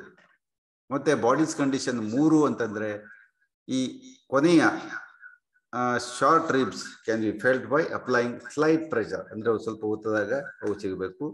ಅಲ್ಲದೆ ಈ ಹಿಂಭಾಗದ ಎಲುಬುಗಳು ಏನಿರ್ತವೆ ಸಾಮಾನ್ಯವಾಗಿ ಅಗಲವಾಗಿರ್ಬೇಕು ಮತ್ತೆ ಅವೆಲ್ಲ ತುಂಬಾ ಮೆತ್ತಗೆ ಅಥವಾ smooth ಆಗಿರ್ಬೇಕಾಗತ್ತೆ. Area between pin bones and round tail head appears to B smooth ಮತ್ತು ರೌಂಡ್ ಆಗಿರ್ಬೇಕು.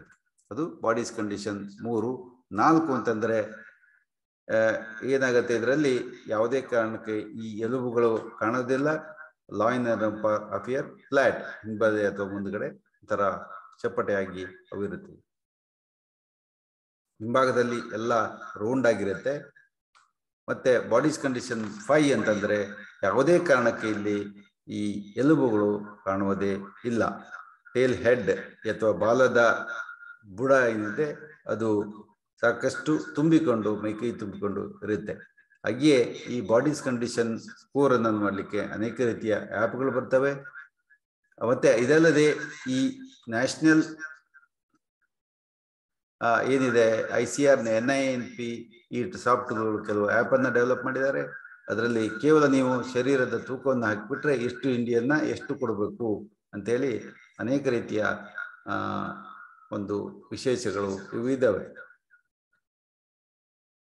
ಇನ್ನು ಸಮಗ್ರ ಕೃಷಿ ಅಂದ್ರೆ ನೀರಾವರಿ, ಒಣ ಮತ್ತು ಮಳೆ ಆಶ್ರಿತ 3 ಸೇರಿಸಿ ಮಾಡೋದು. ನೀರಾವರಿ ಕೃಷಿ, ಕೃಷಿ ಹೈನುಗಾರಿಕೆ, ಕುರಿ ಮತ್ತು ಮೇಕೆ ಸಾಕಣೆ ಇವೆಲ್ಲವೂ ಇದರಲ್ಲಿ ಸೇರಿಕೊಂಡಿದ್ದಾವೆ. ಮೀನು ಸಾಕಣೆ ಮತ್ತೆ ಕೋಳಿ ಸಾಕಣೆಗಳು ಸಹಿತ ಸೇರಿರುತ್ತೆ. ಒಣ ಕೃಷಿ, ಕೃಷಿ ಹೈನುಗಾರಿಕೆ, ಕುರಿ ಮತ್ತು ಮೇಕೆ ಸಾಕಣೆ ಮತ್ತು ಕೋಳಿ ಸಾಕಣೆ ಇದಿರುತ್ತೆ. ಮಳೆ ಆಶ್ರಿತ ಅಂದ್ರೆ ಸಂಪೂರ್ಣ ಕೃಷಿ, ಮೇಕೆ ಹೈನುಗಾರಿಕೆ, ಮೇಕೆ ಸಾಕಣೆ ಕೃಷಿ, ಅರಣ್ಯ ಇವೆಲ್ಲವೂ ಮಳೆಯನ್ನ ಆಶ್ರಯಿಸಿಕೊಂಡು ಇವು ಇರುತ್ತವೆ. ಇದಾದ್ಮೇಲೆ ಆಕಳು ದಾನಕ್ಕೆ ಕೊಟ್ರೆ ಹೋಯ್ತು, ಎತ್ತು ಮಾರದವನಿಗೆ ಹೊಟ್ಟೆ ತುಂಬ ಹಸು, ಹೊಟ್ಟೆ ತುಂಬ ಇದು. ಈ ರೀತಿ ಗಾದೆ ಮಾತುಗಳನ್ನ ನೀವು ಪೂರ್ಣಗೊಳಿಸಬೇಕು. ಇಷ್ಟಕ್ಕೆ ಧನ್ಯವಾದಗಳನ್ನು ಹೇಳ್ತಾ ಇವತ್ತಿನ ತರಗತಿಯನ್ನ ನಾನು ಮುಗಿಸ್ತಾ ಇದ್ದೇನೆ. ಧನ್ಯವಾದಗಳು.